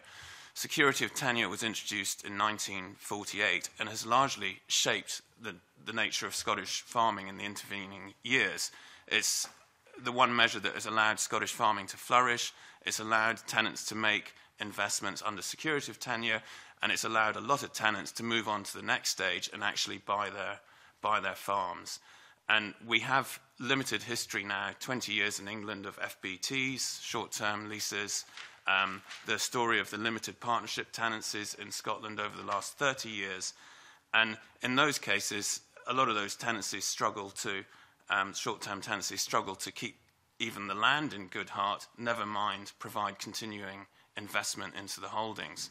So I do not see what is wrong with secured tenancies going forward. And I think without security of tenure being an option for new blood coming in to the industry, I don't see how new blood comes in and establishes successful long-term businesses. Okay, Sarah Boyack, perhaps. Quite a quick question, just listening to the discussion as it's going on. I mean, I think all of us would accept that family structures have changed. If we went back in my own family 1 or 2 generations, there were 6 or 7 brothers and sisters. It's pretty normal for people to have 1 or 2 kids now. So I think that the nature of families is changing. And is that not an issue in terms of somebody who is planning to retire or to want to hand on, that what is being suggested there by Stuart Young is just, it just immediately stops because there's not been a son or a daughter or somebody in the very close family who wants to be a tenant farmer, and that all the time that somebody might have spent up in their career just disappears and there's no value left to that family and no influence as well. Well, Ken Bowlt, and if anyone wants to come back very briefly, we're making some progress, but we've got an awful lot more to do before. The RICS doesn't support the extension of assignation. I think one of the broader problems we have is farms becoming available for new entrants. We'll get on to discuss that. Because the 91 Act tenancies keep on rolling on. And I think that what the RICS sees is that anything that doesn't allow them to come back onto the market. We have something like 80% of the let agricultural land of 1.2 million hectares is locked in to 91 Act tenancies. I've had, in the last probably 10 years, 3 of them. Three 91 Act tenancies have come up, and they've all been re-let to farming families because that's what the landlords wanted to do. So I think by extending the breadth of assignees, it just means that there will be less farms coming up, and I think we need slightly more radical thinking if we're going to try and unlock land, which the government has said that is what it wants to do. Well, I guess that's up to us to look at as we go forward. But, you know, Alec Ferguson has been waiting for a long while to come back on his points. No, thank you, Convener. It's an interesting and very relevant discussion, and I have to say, you know, my question was whether this is fair, and I say that because I quite agree with Mike Russell that there needs to be a balance in all of this. If we've all talked about trust and confidence. If that is to be put back into this sector, then everything we do needs to be fair at the end of the day. But if I could move on to the second recommendation that sort of comes under this heading, which is that 91 Act tenants should be able to convert their tenancy into a new LDT with a minimum of 35 years, which could then be assigned on the open market. And I just want to spend a little bit of time on that particular topic, because some people have said to me, landowners who are in the business of letting land, that they can understand where this is coming from, but they believe that 35 years is too long. It's a minimum of 35 years, not 35 years, a minimum of 35 years. And it's been put to me that this would be much more acceptable and would receive a greater degree of buy-in from the landowning sector, if I can call it that, if it was reduced to maybe 20, 25 years. And again, I just would like everybody's views on that. It seems to be a principle that people are not against in general, but there is a worry about the length of the LDT that's proposed. Christopher Nicholson has already stated his case very clearly. Yeah, I'm not... That's fine. I'm just saying. So that's one you know of. Scott Walker. We find this the most contentious issue out of the whole paper that's been put forward. And we've got very strong views being expressed to us by some of our tenants within NFU Scotland, and very strong views being expressed to us by our landowner members in NFU Scotland. And I find it quite interesting sort of sitting in between. On one side I've got SLE on one side of me, and one side I've got Chris Nicholson, which sometimes feels the same within NFUS, that you've got these different bodies competing against one another. What I go back to is the reason why this change was talked about in the first place. And for NFU Scotland, we were looking at the situation of you have some tenancy with a secure tenancy who had no one to assign that secure tenancy to. The rules of succession limited who they could assign it to. Now, what has been done by the Scottish Government would tend to show that maybe up to 70% of secure tenants do have somebody who would be able to succeed their tenancy. So it leaves a group there who doesn't. If we widen the rules of succession further, as is being proposed there, again, that will give another option of people where they can pass on the secure tenancy. But for those who are left with no one to pass on the secure tenancy to, what you have the situation is that financially for those individuals, it's generally better for them to stay in the holding as long as possible, which we would suggest isn't good for the individual, and it's not actually good for the land itself. It's being, underused, underutilised. So for us, we came up with this idea of, changing assignation of the secure tenancy, because it would give some value back to the tenant, encourage him to move on, and it would hopefully also ensure that the land is utilised more. So that's a principle in terms of where NFU Scotland comes from. Speaking to all sides in the argument, I think, as Alex says, I think there is a broad consensus that the idea of conversion of a secure tenancy to some fixed term is sensible. And what we're really debating then is the length of that fixed term, what that fixed term should be. And I don't think you will come to a full consensus within the industry as to what that fixed term should be. For NFUS originally, we talked about that fixed term being 25 years, and we also talked about that assignation being to a new entrant specifically, some sort of vehicle to give them a route into the industry. Now, the review group, what they've come up with is something slightly different. They sort of see it being wider. So it's not just for a new entrant. Anyone could be assigned that secure tenancy. And in terms of, instead of 25 years, the review group is suggesting 35 years. I think seeing that, we could accept that. We could go along with it. As I say, we had been looking originally, though, for that to be some other route for new entrants or somebody getting started into the industry. Do you think for 1 minute that the large submission that you made at the last minute to us reflects the views of tenants in the NFU, or is it the kind of dichotomy that you've explained to us is there and visible in the NFU's approach? Because, it's a very large paper that we got at the last minute. It didn't help us to do any analysis of it. And I have to say, it doesn't sound to me as though the tenants in the NFU had very much say in it. I think the problem was, say, for us in the papers that we submitted to the group, is that we see this all as a continuation of a process. So we're not coming to this just new today. So we'd done a very, very detailed response into that Holdings review group. And I've got to say, most of what we've actually suggested has been shown in the Holdings review group.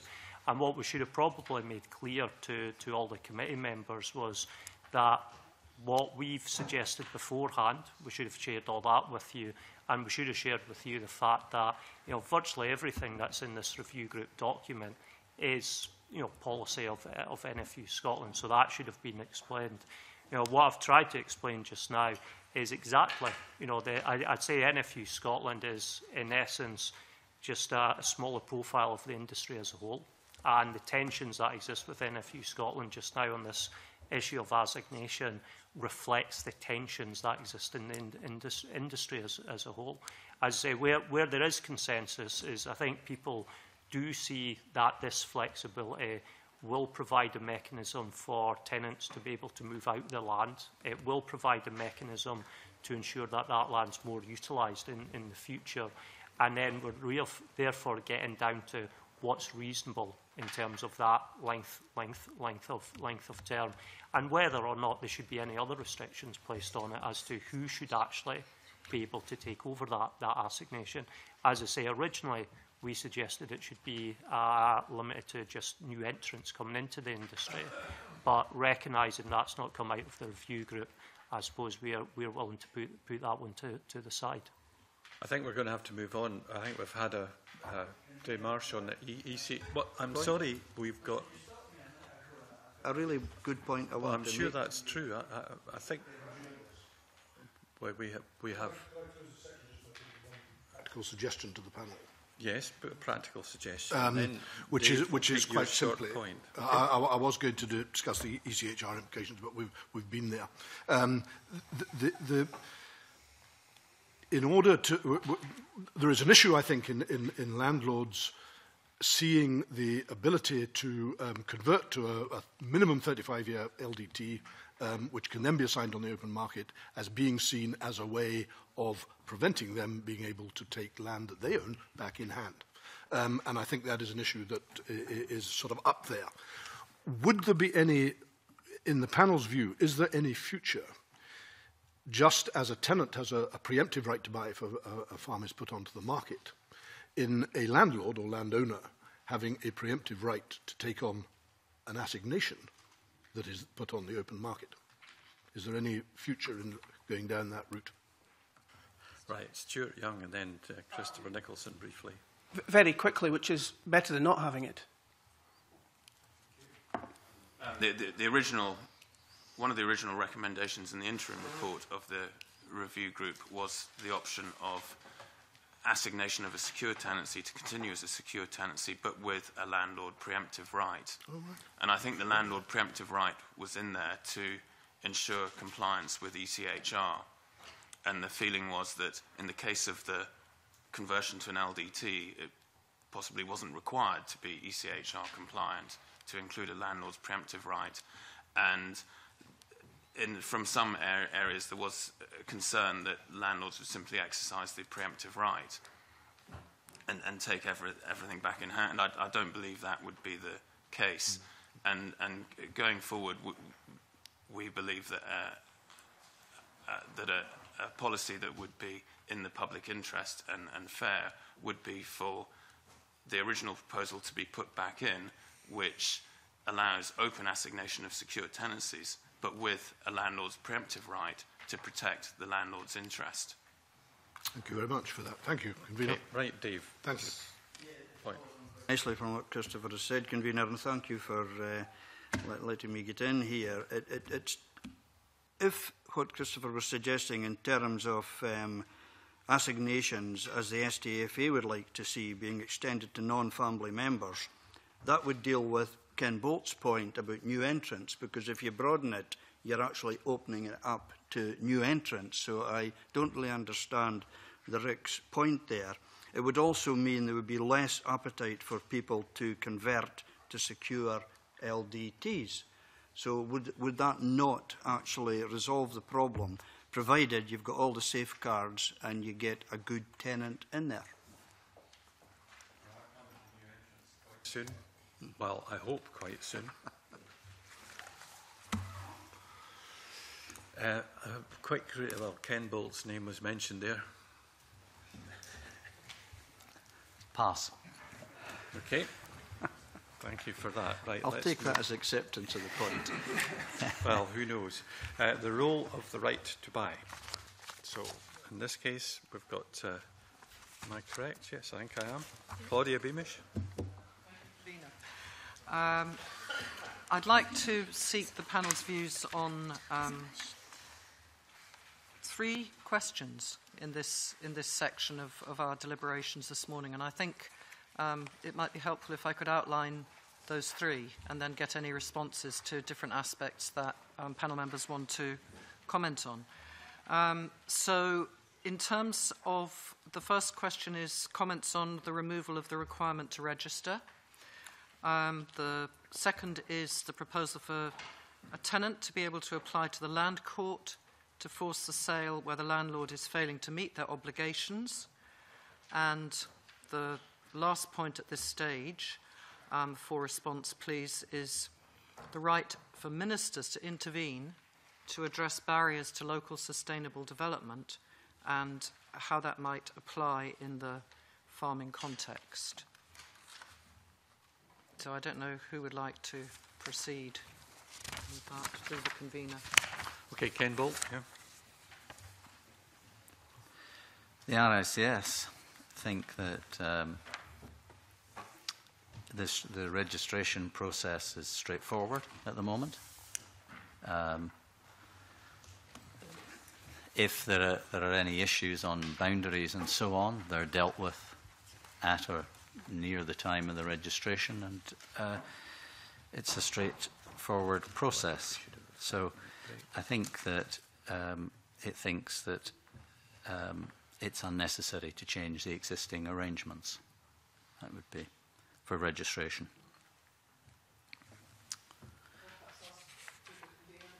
Law Society on that, because I think that in written evidence you'd expressed a view on the need to register. Yes. I mean, may I say first of all that the Law Society's role here is to look for good law or to avoid bad law, and we're not, by our constitution, going to apply any thought or comment on policy. Right. But it seems to us that there is no reason why there couldn't be an open, automatic right to buy, and avoiding the often, but probably sporadic, nevertheless, inclination for some people to not subtenants not to seek to register an interest because they might sour the relationship with the landlord. Thank you. You wanted to comment there, and then Scott Walker. On the first point, the need to register, current requirement to register, we don't see any reason to register, and there are many tenants who've been deterred from registering by their landlords or agents. The result is that only about 1/6 of tenants in Scotland have registered, or 1/5 of tenants. So we welcome this proposal. It's practical and common sense. Walker? Yeah, I think it's in the interest of all tenants to register. I don't think there should be the process of physically having to register. The proposal here seems common sense, and you know it's only when the land's been sold then the tenant would get first right, first refusal. So that seems a sensible way. In terms of the Land Court and ministers to force a sale, what we've always said is that you've got to spell out clearly what the obligations are for the parties. We see this as a role again for the Commissioner to be involved in. So I'm sure in most situations people will adhere to their obligations and responsibilities. Where they're not adhering to it, then we believe that the Commissioner should intervene, draw to the attention of where those obligations aren't being met, set out a plan and a timescale for the landlord to have the opportunity to put things right. And only if there's refusal and clear negligence and clear not sticking to that plan, then as a matter of last resort, then there could be an enforced sale put in place. So we see that as a sanction that would be helpful. It's a sanction of last resort, and also a sanction that hopefully would never actually have to be used, because the threat of it will be enough to ensure that the obligations are delivered. That only answers really the second part, Scott, in a sense, because the third part is the right of ministers to intervene to address barriers to local sustainable development, rather than the landlord not meeting the obligation, which is a land court issue. Yeah. So if you have any comment on that, that would be helpful. Yeah, so on the third part, in some ways, I would see that exactly the same as the likes of the Competition Markets Authority. So, where there's any restrictions in place that are detrimental to the market and aren't fulfilling economic growth perspectives, then it's quite right that government should intervene. Currently, government has powers through local authorities for compulsory purchase, for certain measures. And again, we'd have to see how, once this is drawn up in the bill, but that sort of scenario that where the market is failing, where economic growth is being hindered, then the government and the authority of the government should be there to do something about it. Sustainable development being the phrase rather than economic growth, just to be quite accurate about that. Well, yeah, I suppose when we say sustainable development, we recognise it crosses a lot of different elements, but we would go back to agricultural production being the key aspect there. Stuart Young. Dealing with the first point, the removal of the requirement to register in relation to the preemptive right to buy, I think there'll be a degree of consensus amongst the stakeholders on that particular point, although the principal concern for Scottish Land Estates membership is what the trigger points are and how they actually are defined, and that's a level of detail to which the review group have not gone into. So I think we really need to understand that and would be clearly willing to engage as that is explored further. The second element, which is the power of forced sale and ability to apply to the land court, I think if the process is fair and appropriate, with appropriate checks and balances, then the reality is that few landlords would ever be forced to sell, and anybody, but arguably anybody put themselves in that position would be facing the consequences. So it's not an issue that Scottish Land Estates have great concern over. And thirdly, the power of ministers to intervene.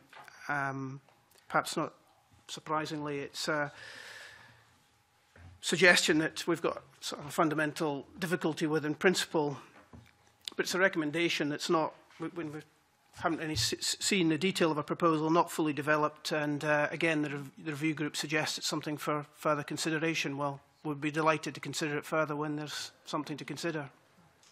We would have liked to have been able to consider in detail your thoughts, but once again, we received your remarks very late in the day, and it's kind of difficult for us to go into great detail on that. Mike Russell? On this issue of ministerial intervention, I think there is, with respect to Mr Young, I think there is some detail in this. And the parallel is very much in terms of the communities and the role of communities that we talked about earlier. Agricultural tenancies are a very important part of some communities, and particularly smaller communities, for example, in my constituency of island communities, where the difficulty exists, where the sustainable development, the community, the future of the community is put at risk by landlords who are not fulfilling their obligations and whose actions are leading to widespread depopulation, the loss of farms, then there is a tangible and clear impact upon a community. A community can suffer depopulation, its whole focus moves away from the rural, and none of us wish to see that. So I think the parallel here is with the other land reform actions, where people can take actions in a community to ensure that farms and that the nature of that community continues. And the empowering here is for the individual tenants to play a role in so doing. Now, I think as that detailed develops, it will say two things. One is it will make it clear why this should sit within, this whole process should sit within the land reform legislation, because it is part of land reform. And secondly, it will require us all to look at the balance between individual rights under ECHR and wider community rights, and to make sure the two are both given fair treatment. So I think there is detail in this, and I think that is what is being proposed. And I hope that all the organisations will treat this very seriously, because there are places where communities have been very severely damaged by the actions of landlords. Stuart Young. Mike Russell referred to situations where landlords are not fulfilling their obligations. My view is that the power of forced sale would deal with that particular problem. It may, but the interests of the community must also be borne in mind. You know, I can see that forced sale might well be an individual reaction to it. But where there are a range of tenancies within an estate, all of which are creating this problem, and the attitude of the estate is creating this problem, then there needs to be a change. I mean, I've expressed my view in this committee before. I think, you know, large estates are not actually, although they're one of the issues in land reform, they're not the only one. You know, local authorities are a big one in terms of local authority. But there are specific circumstances in places in Scotland where the policy of estates has led to the depopulation of areas. I think, you know, I've seen evidence on this presented by a range of bodies.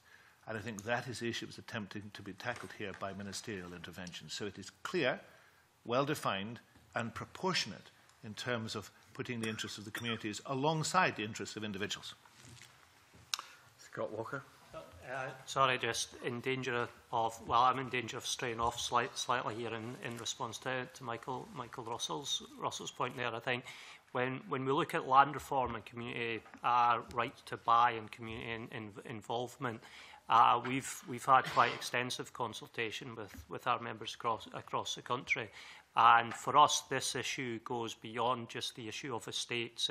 Impacts on any landowner of any size, and I know there is a lot of concern within the farming community as to what that impact could be on individual holdings, because while people want to be supportive of local development, depending on your farm, depending on what piece of land maybe local development wants to take place on, that could have quite significant impacts upon the viability of those individual businesses. So they'd be sort of the general issues we'd bring up in the context of that wider discussion.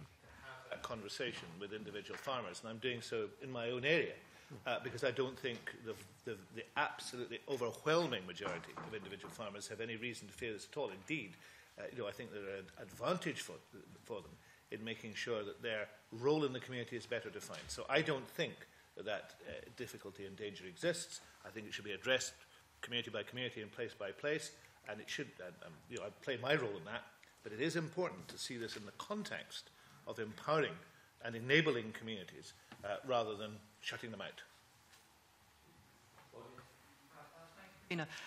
Could I turn our minds to comments, please, on whether the panel believe that the review group came to the right conclusion on absolute right to buy? And I just give you one brief quote, which is from paragraph 208 of the report, which says that the concept of absolute right to buy, through its potential impact on the supply of tenanted land and on the wider confidence of investors in rural Scotland, is one that the review group believes is not and would not be helpful to seeking to further the Scottish Government's vision on tenant farming. I would just like any comments on that, either specifically in that context or in the wider context of land reform. Chris Dickelson, yeah. Our main criticism of the conclusions of the review group on right to buy is that they appear to have failed to see the benefits to investment that right to buy brings. And it goes back to the discussion we've had before. When a tenant buys his farm, he's only buying the bit that he hasn't already paid for. He's not having to, or he's only having to pay for the bit he's not already paid for. He's not having to pay for his improvements. But as soon as he's bought the farm, all those improvements become extra collateral that he can use to access finance. And we see it all over Scotland where tenants do buy their farm. There's incredible growth in their businesses in the following decades in general. Now, when the review group were going around meetings in the spring and the autumn, they always put forward the alternative of open assignation of secure tenancies as the alternative to a right to buy, and that the open assignation of secure tenancies would allow the investment to take place that you get under a right to buy, and therefore there was little public interest argument for a right to buy. But now they've removed the open assignation option from their final report, and that is the single biggest disappointment in this review to our members. And suddenly you're back to the situation where people are making an argument for a right to buy again. And if we are to remove the ability to buy a farm is a natural aspiration for a lot of tenants. I know there are a lot of problems with enacting such a measure, which may simply not be possible. But the calls for the right to buy are a symptom of what's wrong with the legislation and the sector. And most tenants fail to see how those calls will go away without addressing the gaps that are left in the review by the removal of open assignation. So this discussion is about, probing further before we suggest what we think the Minister should do about it. So, this is the next step, in a sense. Stuart Young? We would agree with the conclusions that were arrived at in paragraph 208 of the report. And I'd just also like to highlight that there's a consistency in that position with that taken by the Land Reform Review Group in relation to the absolute right to buy. So we've had two separate pieces of work coming to the same conclusion. Yep. I'd agree with the comment that Chris said about, when we talk about absolute right to buy, it's a symptom of what's wrong in the sector, and it's a reflection that for some individuals in the sector, they feel that relationships are so broken, so damaged, that that's their only recourse of action. We've had a lot of debate on this issue within NFU Scotland over many years, and it's probably the most contentious issue in all these discussions. And it probably goes part down to this whole element that was talked about earlier about trust and confidence going forward in the future. So for a lot of people that wish to let out land and people who wish to let out land on a long-term basis, the discussion about absolute right to buy have really clouded their sentiment in doing those types of activities. And for many of our tenants, they feel that discussions about absolute right to buy is stopping the letting of land function properly within Scotland at the same time. At the same time as that, however, we do recognise that there are some tenants within NFU Scotland who firmly believe that the only solution to all of this is actually coming forward with an absolute right to buy, and everything else that's been talked about is irrelevant, and that's the solution to all of it.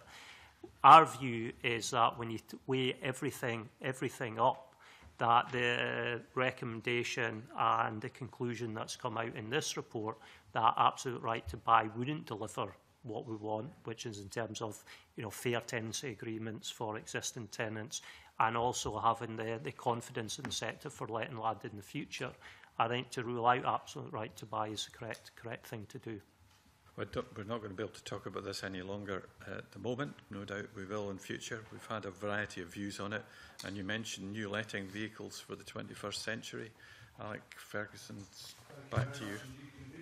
Come back to the whole core of this, which is to try to restore an element of confidence and trust in between landlord and tenant, basically, and a trust in the system, so that those who have land to let are more willing to let it than they currently appear to be. And that seems to me to be the very core of the reinvigorated tenancy sector that I'm quite sure everybody around this table wishes to see.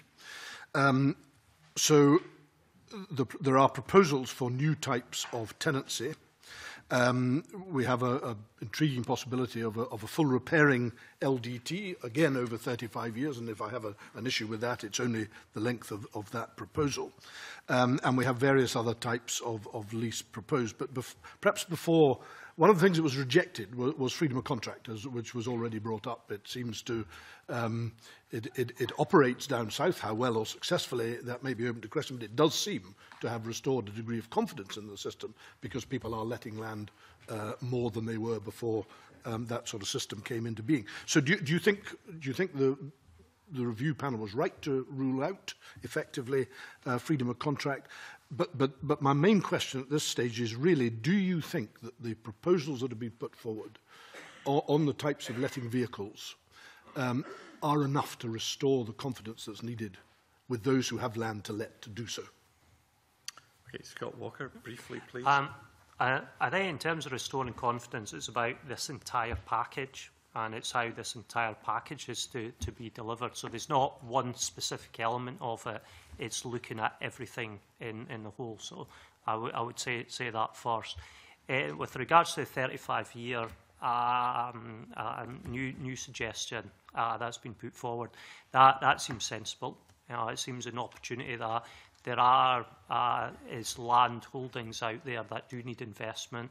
The landlord's not in a position to make that investment to bring up to scratch. And for somebody to be able to take on that land with a minimum term of 35 years, that seems sensible and that it could work for both parties. So we think that's an interesting development and one we'd like to see worked up in more detail. I think when you look just now at general SLDTs and LDTs, there's nothing fundamentally wrong with the letting vehicles that we currently have. And again, that's a message that I sort of take from what comes out of this report. The whole issue is about confidence, and the whole issue really comes to about people being confident to let on a long-term basis, and tenants feeling confident that when they come to the end of their term, that they're going to get another term thereafter. And for both parties, whether it's a landlord or tenant, where things are working, it's in the interest of both parties to continue working together and to take on. Because anytime you bring somebody new in, there's uncertainty, there's change. So what we need to do is get to a situation where it encourages people to let on a long-term basis and continue to let on a long-term basis. There's two things just very briefly I would bring in.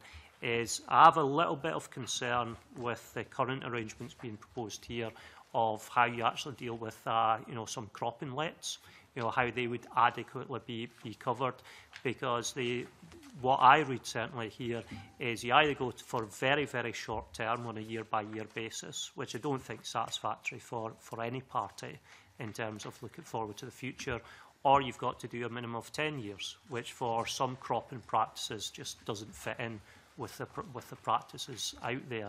And secondly, on a slightly different situation, it's been mentioned already today that you have limited partnerships, which largely had worked for most people for a long period of time.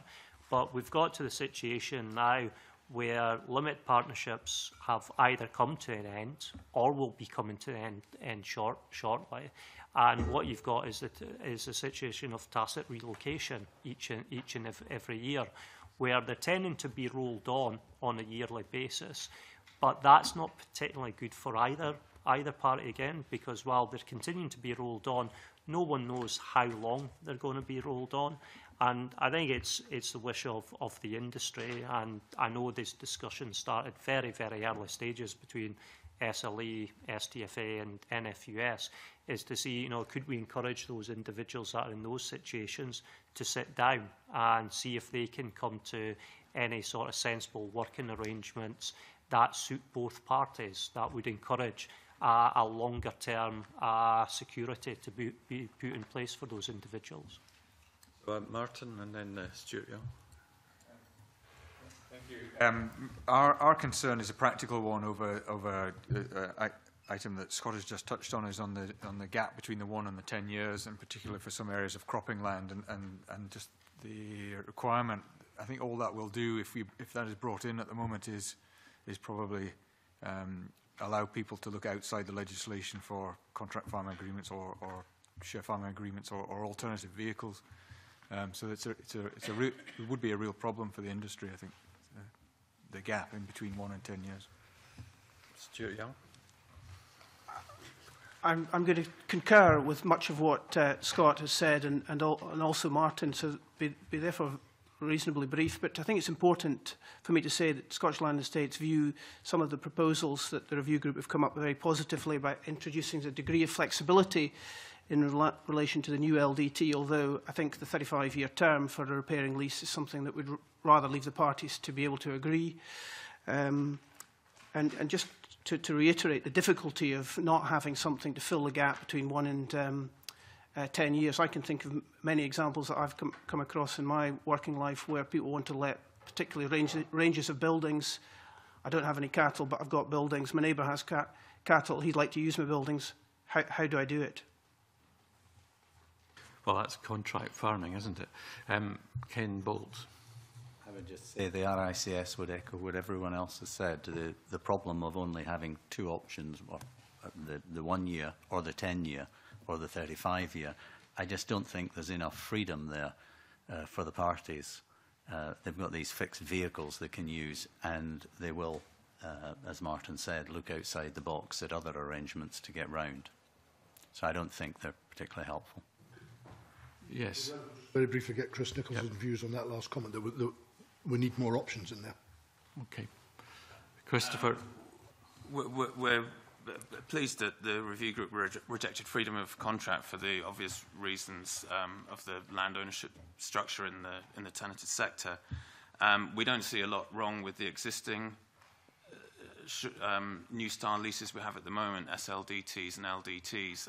LDTs were modified in 2012 to reduce landlords' obligations on fixed equipment, so we don't really see why they shouldn't be fit for purpose going forward.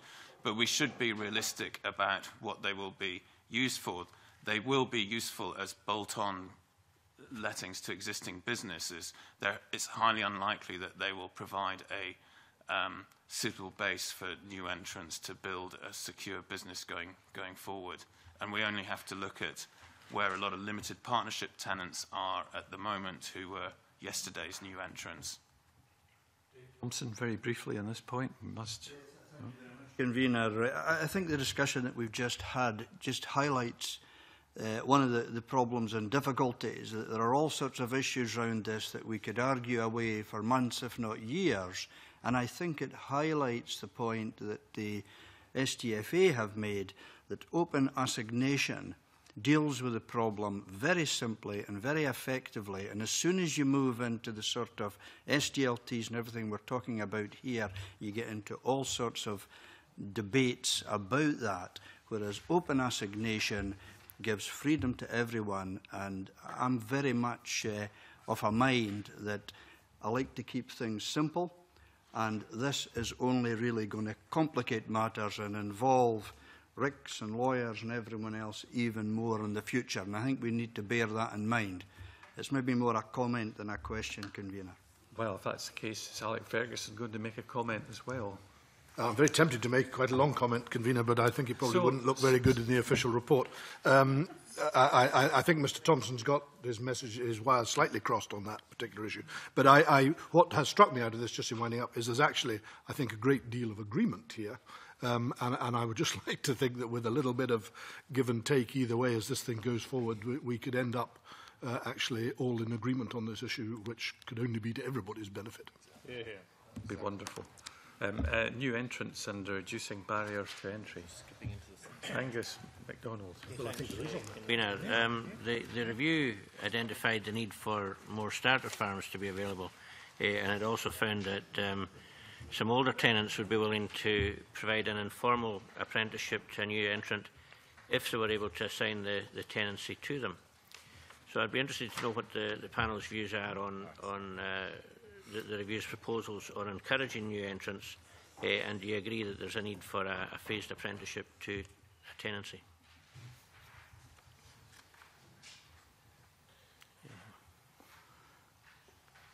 Christopher Nicholson and then Scott Walker.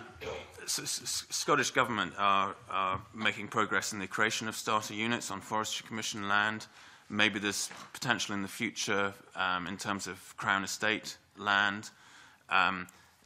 We're well behind England, who has 3,000 starter units with county council holdings and other landlords such as the National Trust farms. The real problem is where the new entrants go after that first rung on the ladder. If those starter farms are for a 5 or 10 year period, they build up some capital, and the difficulty for Scotland and also for England is where those new entrants go for the next stage in their career. And this is where we see the benefits of open assignation, because that would allow a complete rung in the ladder for people to enter into the tenanted sector, upsize, downsize. It would give opportunity for, say, tenants who are approaching the retirement but don't want to retire completely to, say, downsize to a smaller holding and someone younger move into a bigger holding.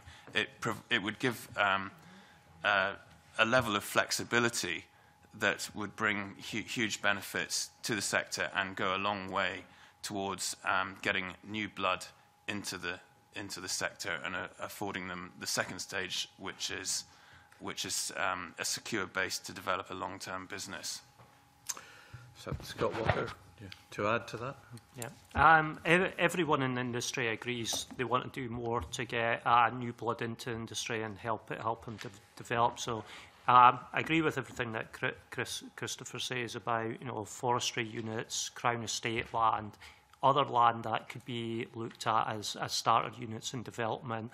The addition to that, I would add, is it goes again about the culture of letting land in Scotland. So the more land we can make available to be rented out, then that will help people get into the industry to get some land, and it'll also help people develop their business. So it's important that we take the opportunity under what we're talking about just now to make sure that the bill's correct and that encourages people to let out land.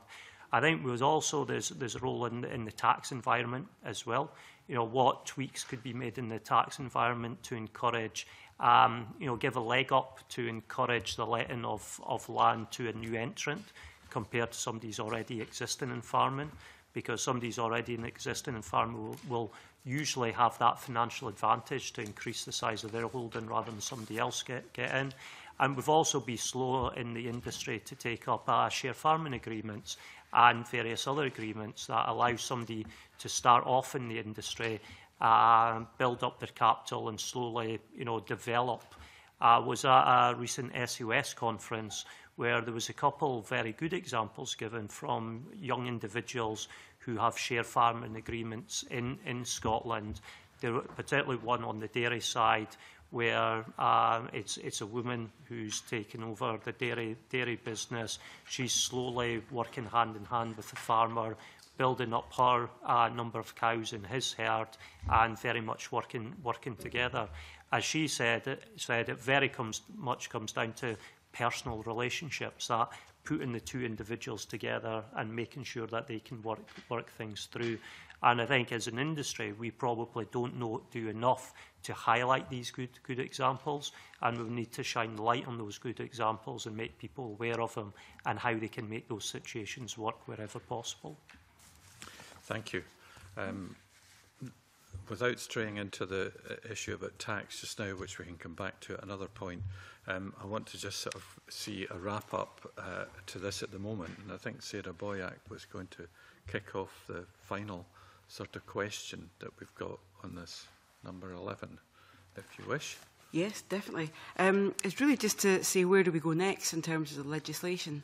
There's different views out there as to whether we should have a new piece of agricultural holdings legislation or whether it should be slotted in as a section in the Land Reform Act. And I think NFUS said that you were very much against that because you thought it would leave the legislation indelibly tainted, which I thought was pretty strong wording. So really keen for a view across the panel as to what do you think. It's quite a while since we last had agricultural holdings legislation. Cabinet Secretary seen it as a major priority because I've led the review group, and it's really what happens next. You know, the first question was about the Tenant Farmer Commissioner. To what extent do you think there's an urgent need for legislation, and what do you think the best legislative vehicle is? Stuart, yeah. I think that Scott's already talked about the importance of the package and its ability to deliver confidence. So our position on this very much is that there should be a standalone dedicated agricultural holdings bill that delivers a package, and that this should be delivered in the current parliamentary term. So it's not something we're waiting for. So important things such as the Tenant Farming Commissioner that you referred to are delivered sooner rather than later. Okay.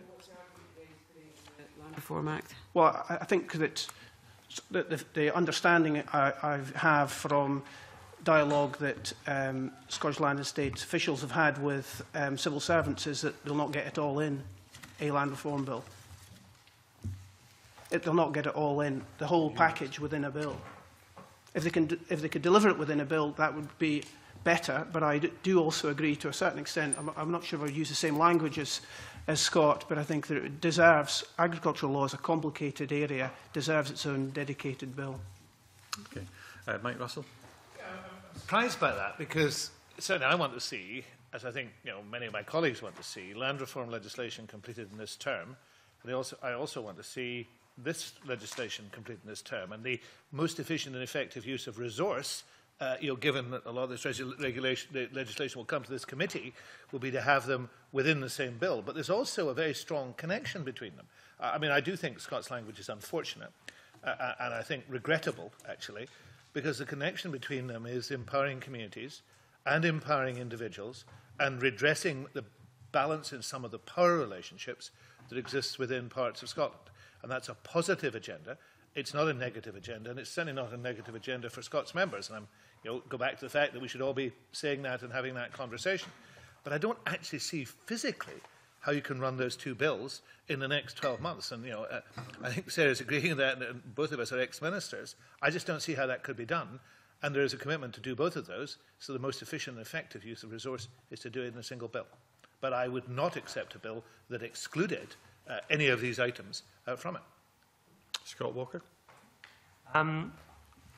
I think there is general consensus that we want an Ag Holdings bill to be delivered this Parliament term, and I think, as people have mentioned, there's actually a great deal of consensus amongst all the industry bodies on the main elements of that Ag Holdings bill.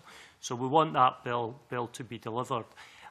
Again, I can only speak for NFU Scotland members in the discussions that we've had around the country with regards to land reform and regard to ag holdings.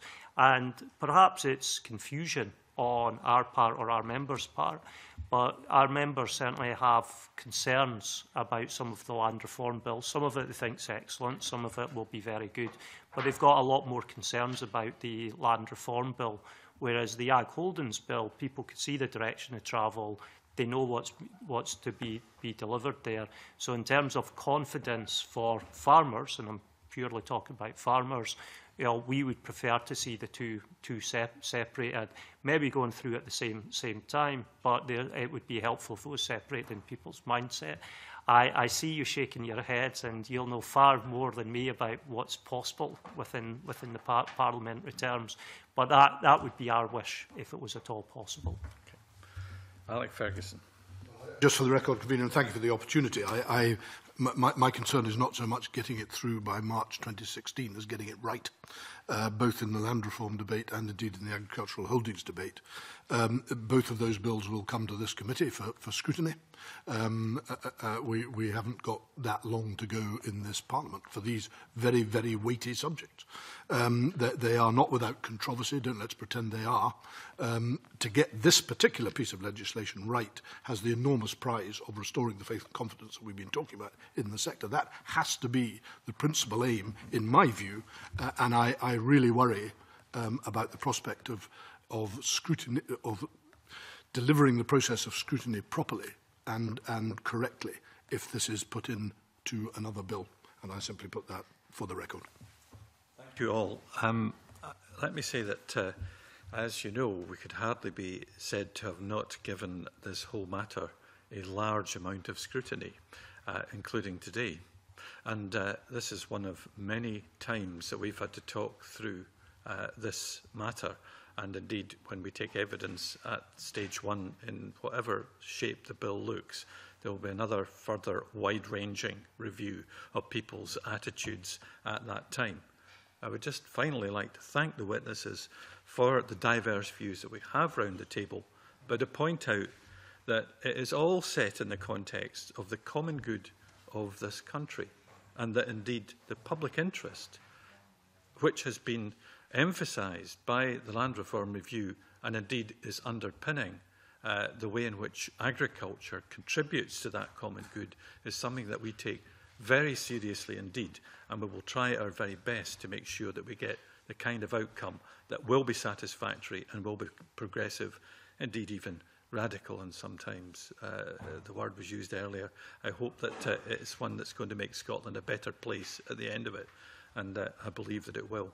So thank you very much. We're going to have to close the meeting just now, but before I do so, I must say that on the 1st of April, of all days, the committee will consider 5 negative instruments, taking further evidence from the agricultural holdings legislation, from the review group with the Cabinet Secretary for the Rural Affairs and Food and Environment, and the committee will also consider a petition PE 01490 on the control of wild geese numbers and consider its future work programme. So, you know, we could do with an extension day in the number of hours of the day. I have to close the public part of the meeting now. I have to ask you to leave very quickly. We have 2 further items that we have to deal with, and thank you very much for that. I close the meeting publicly.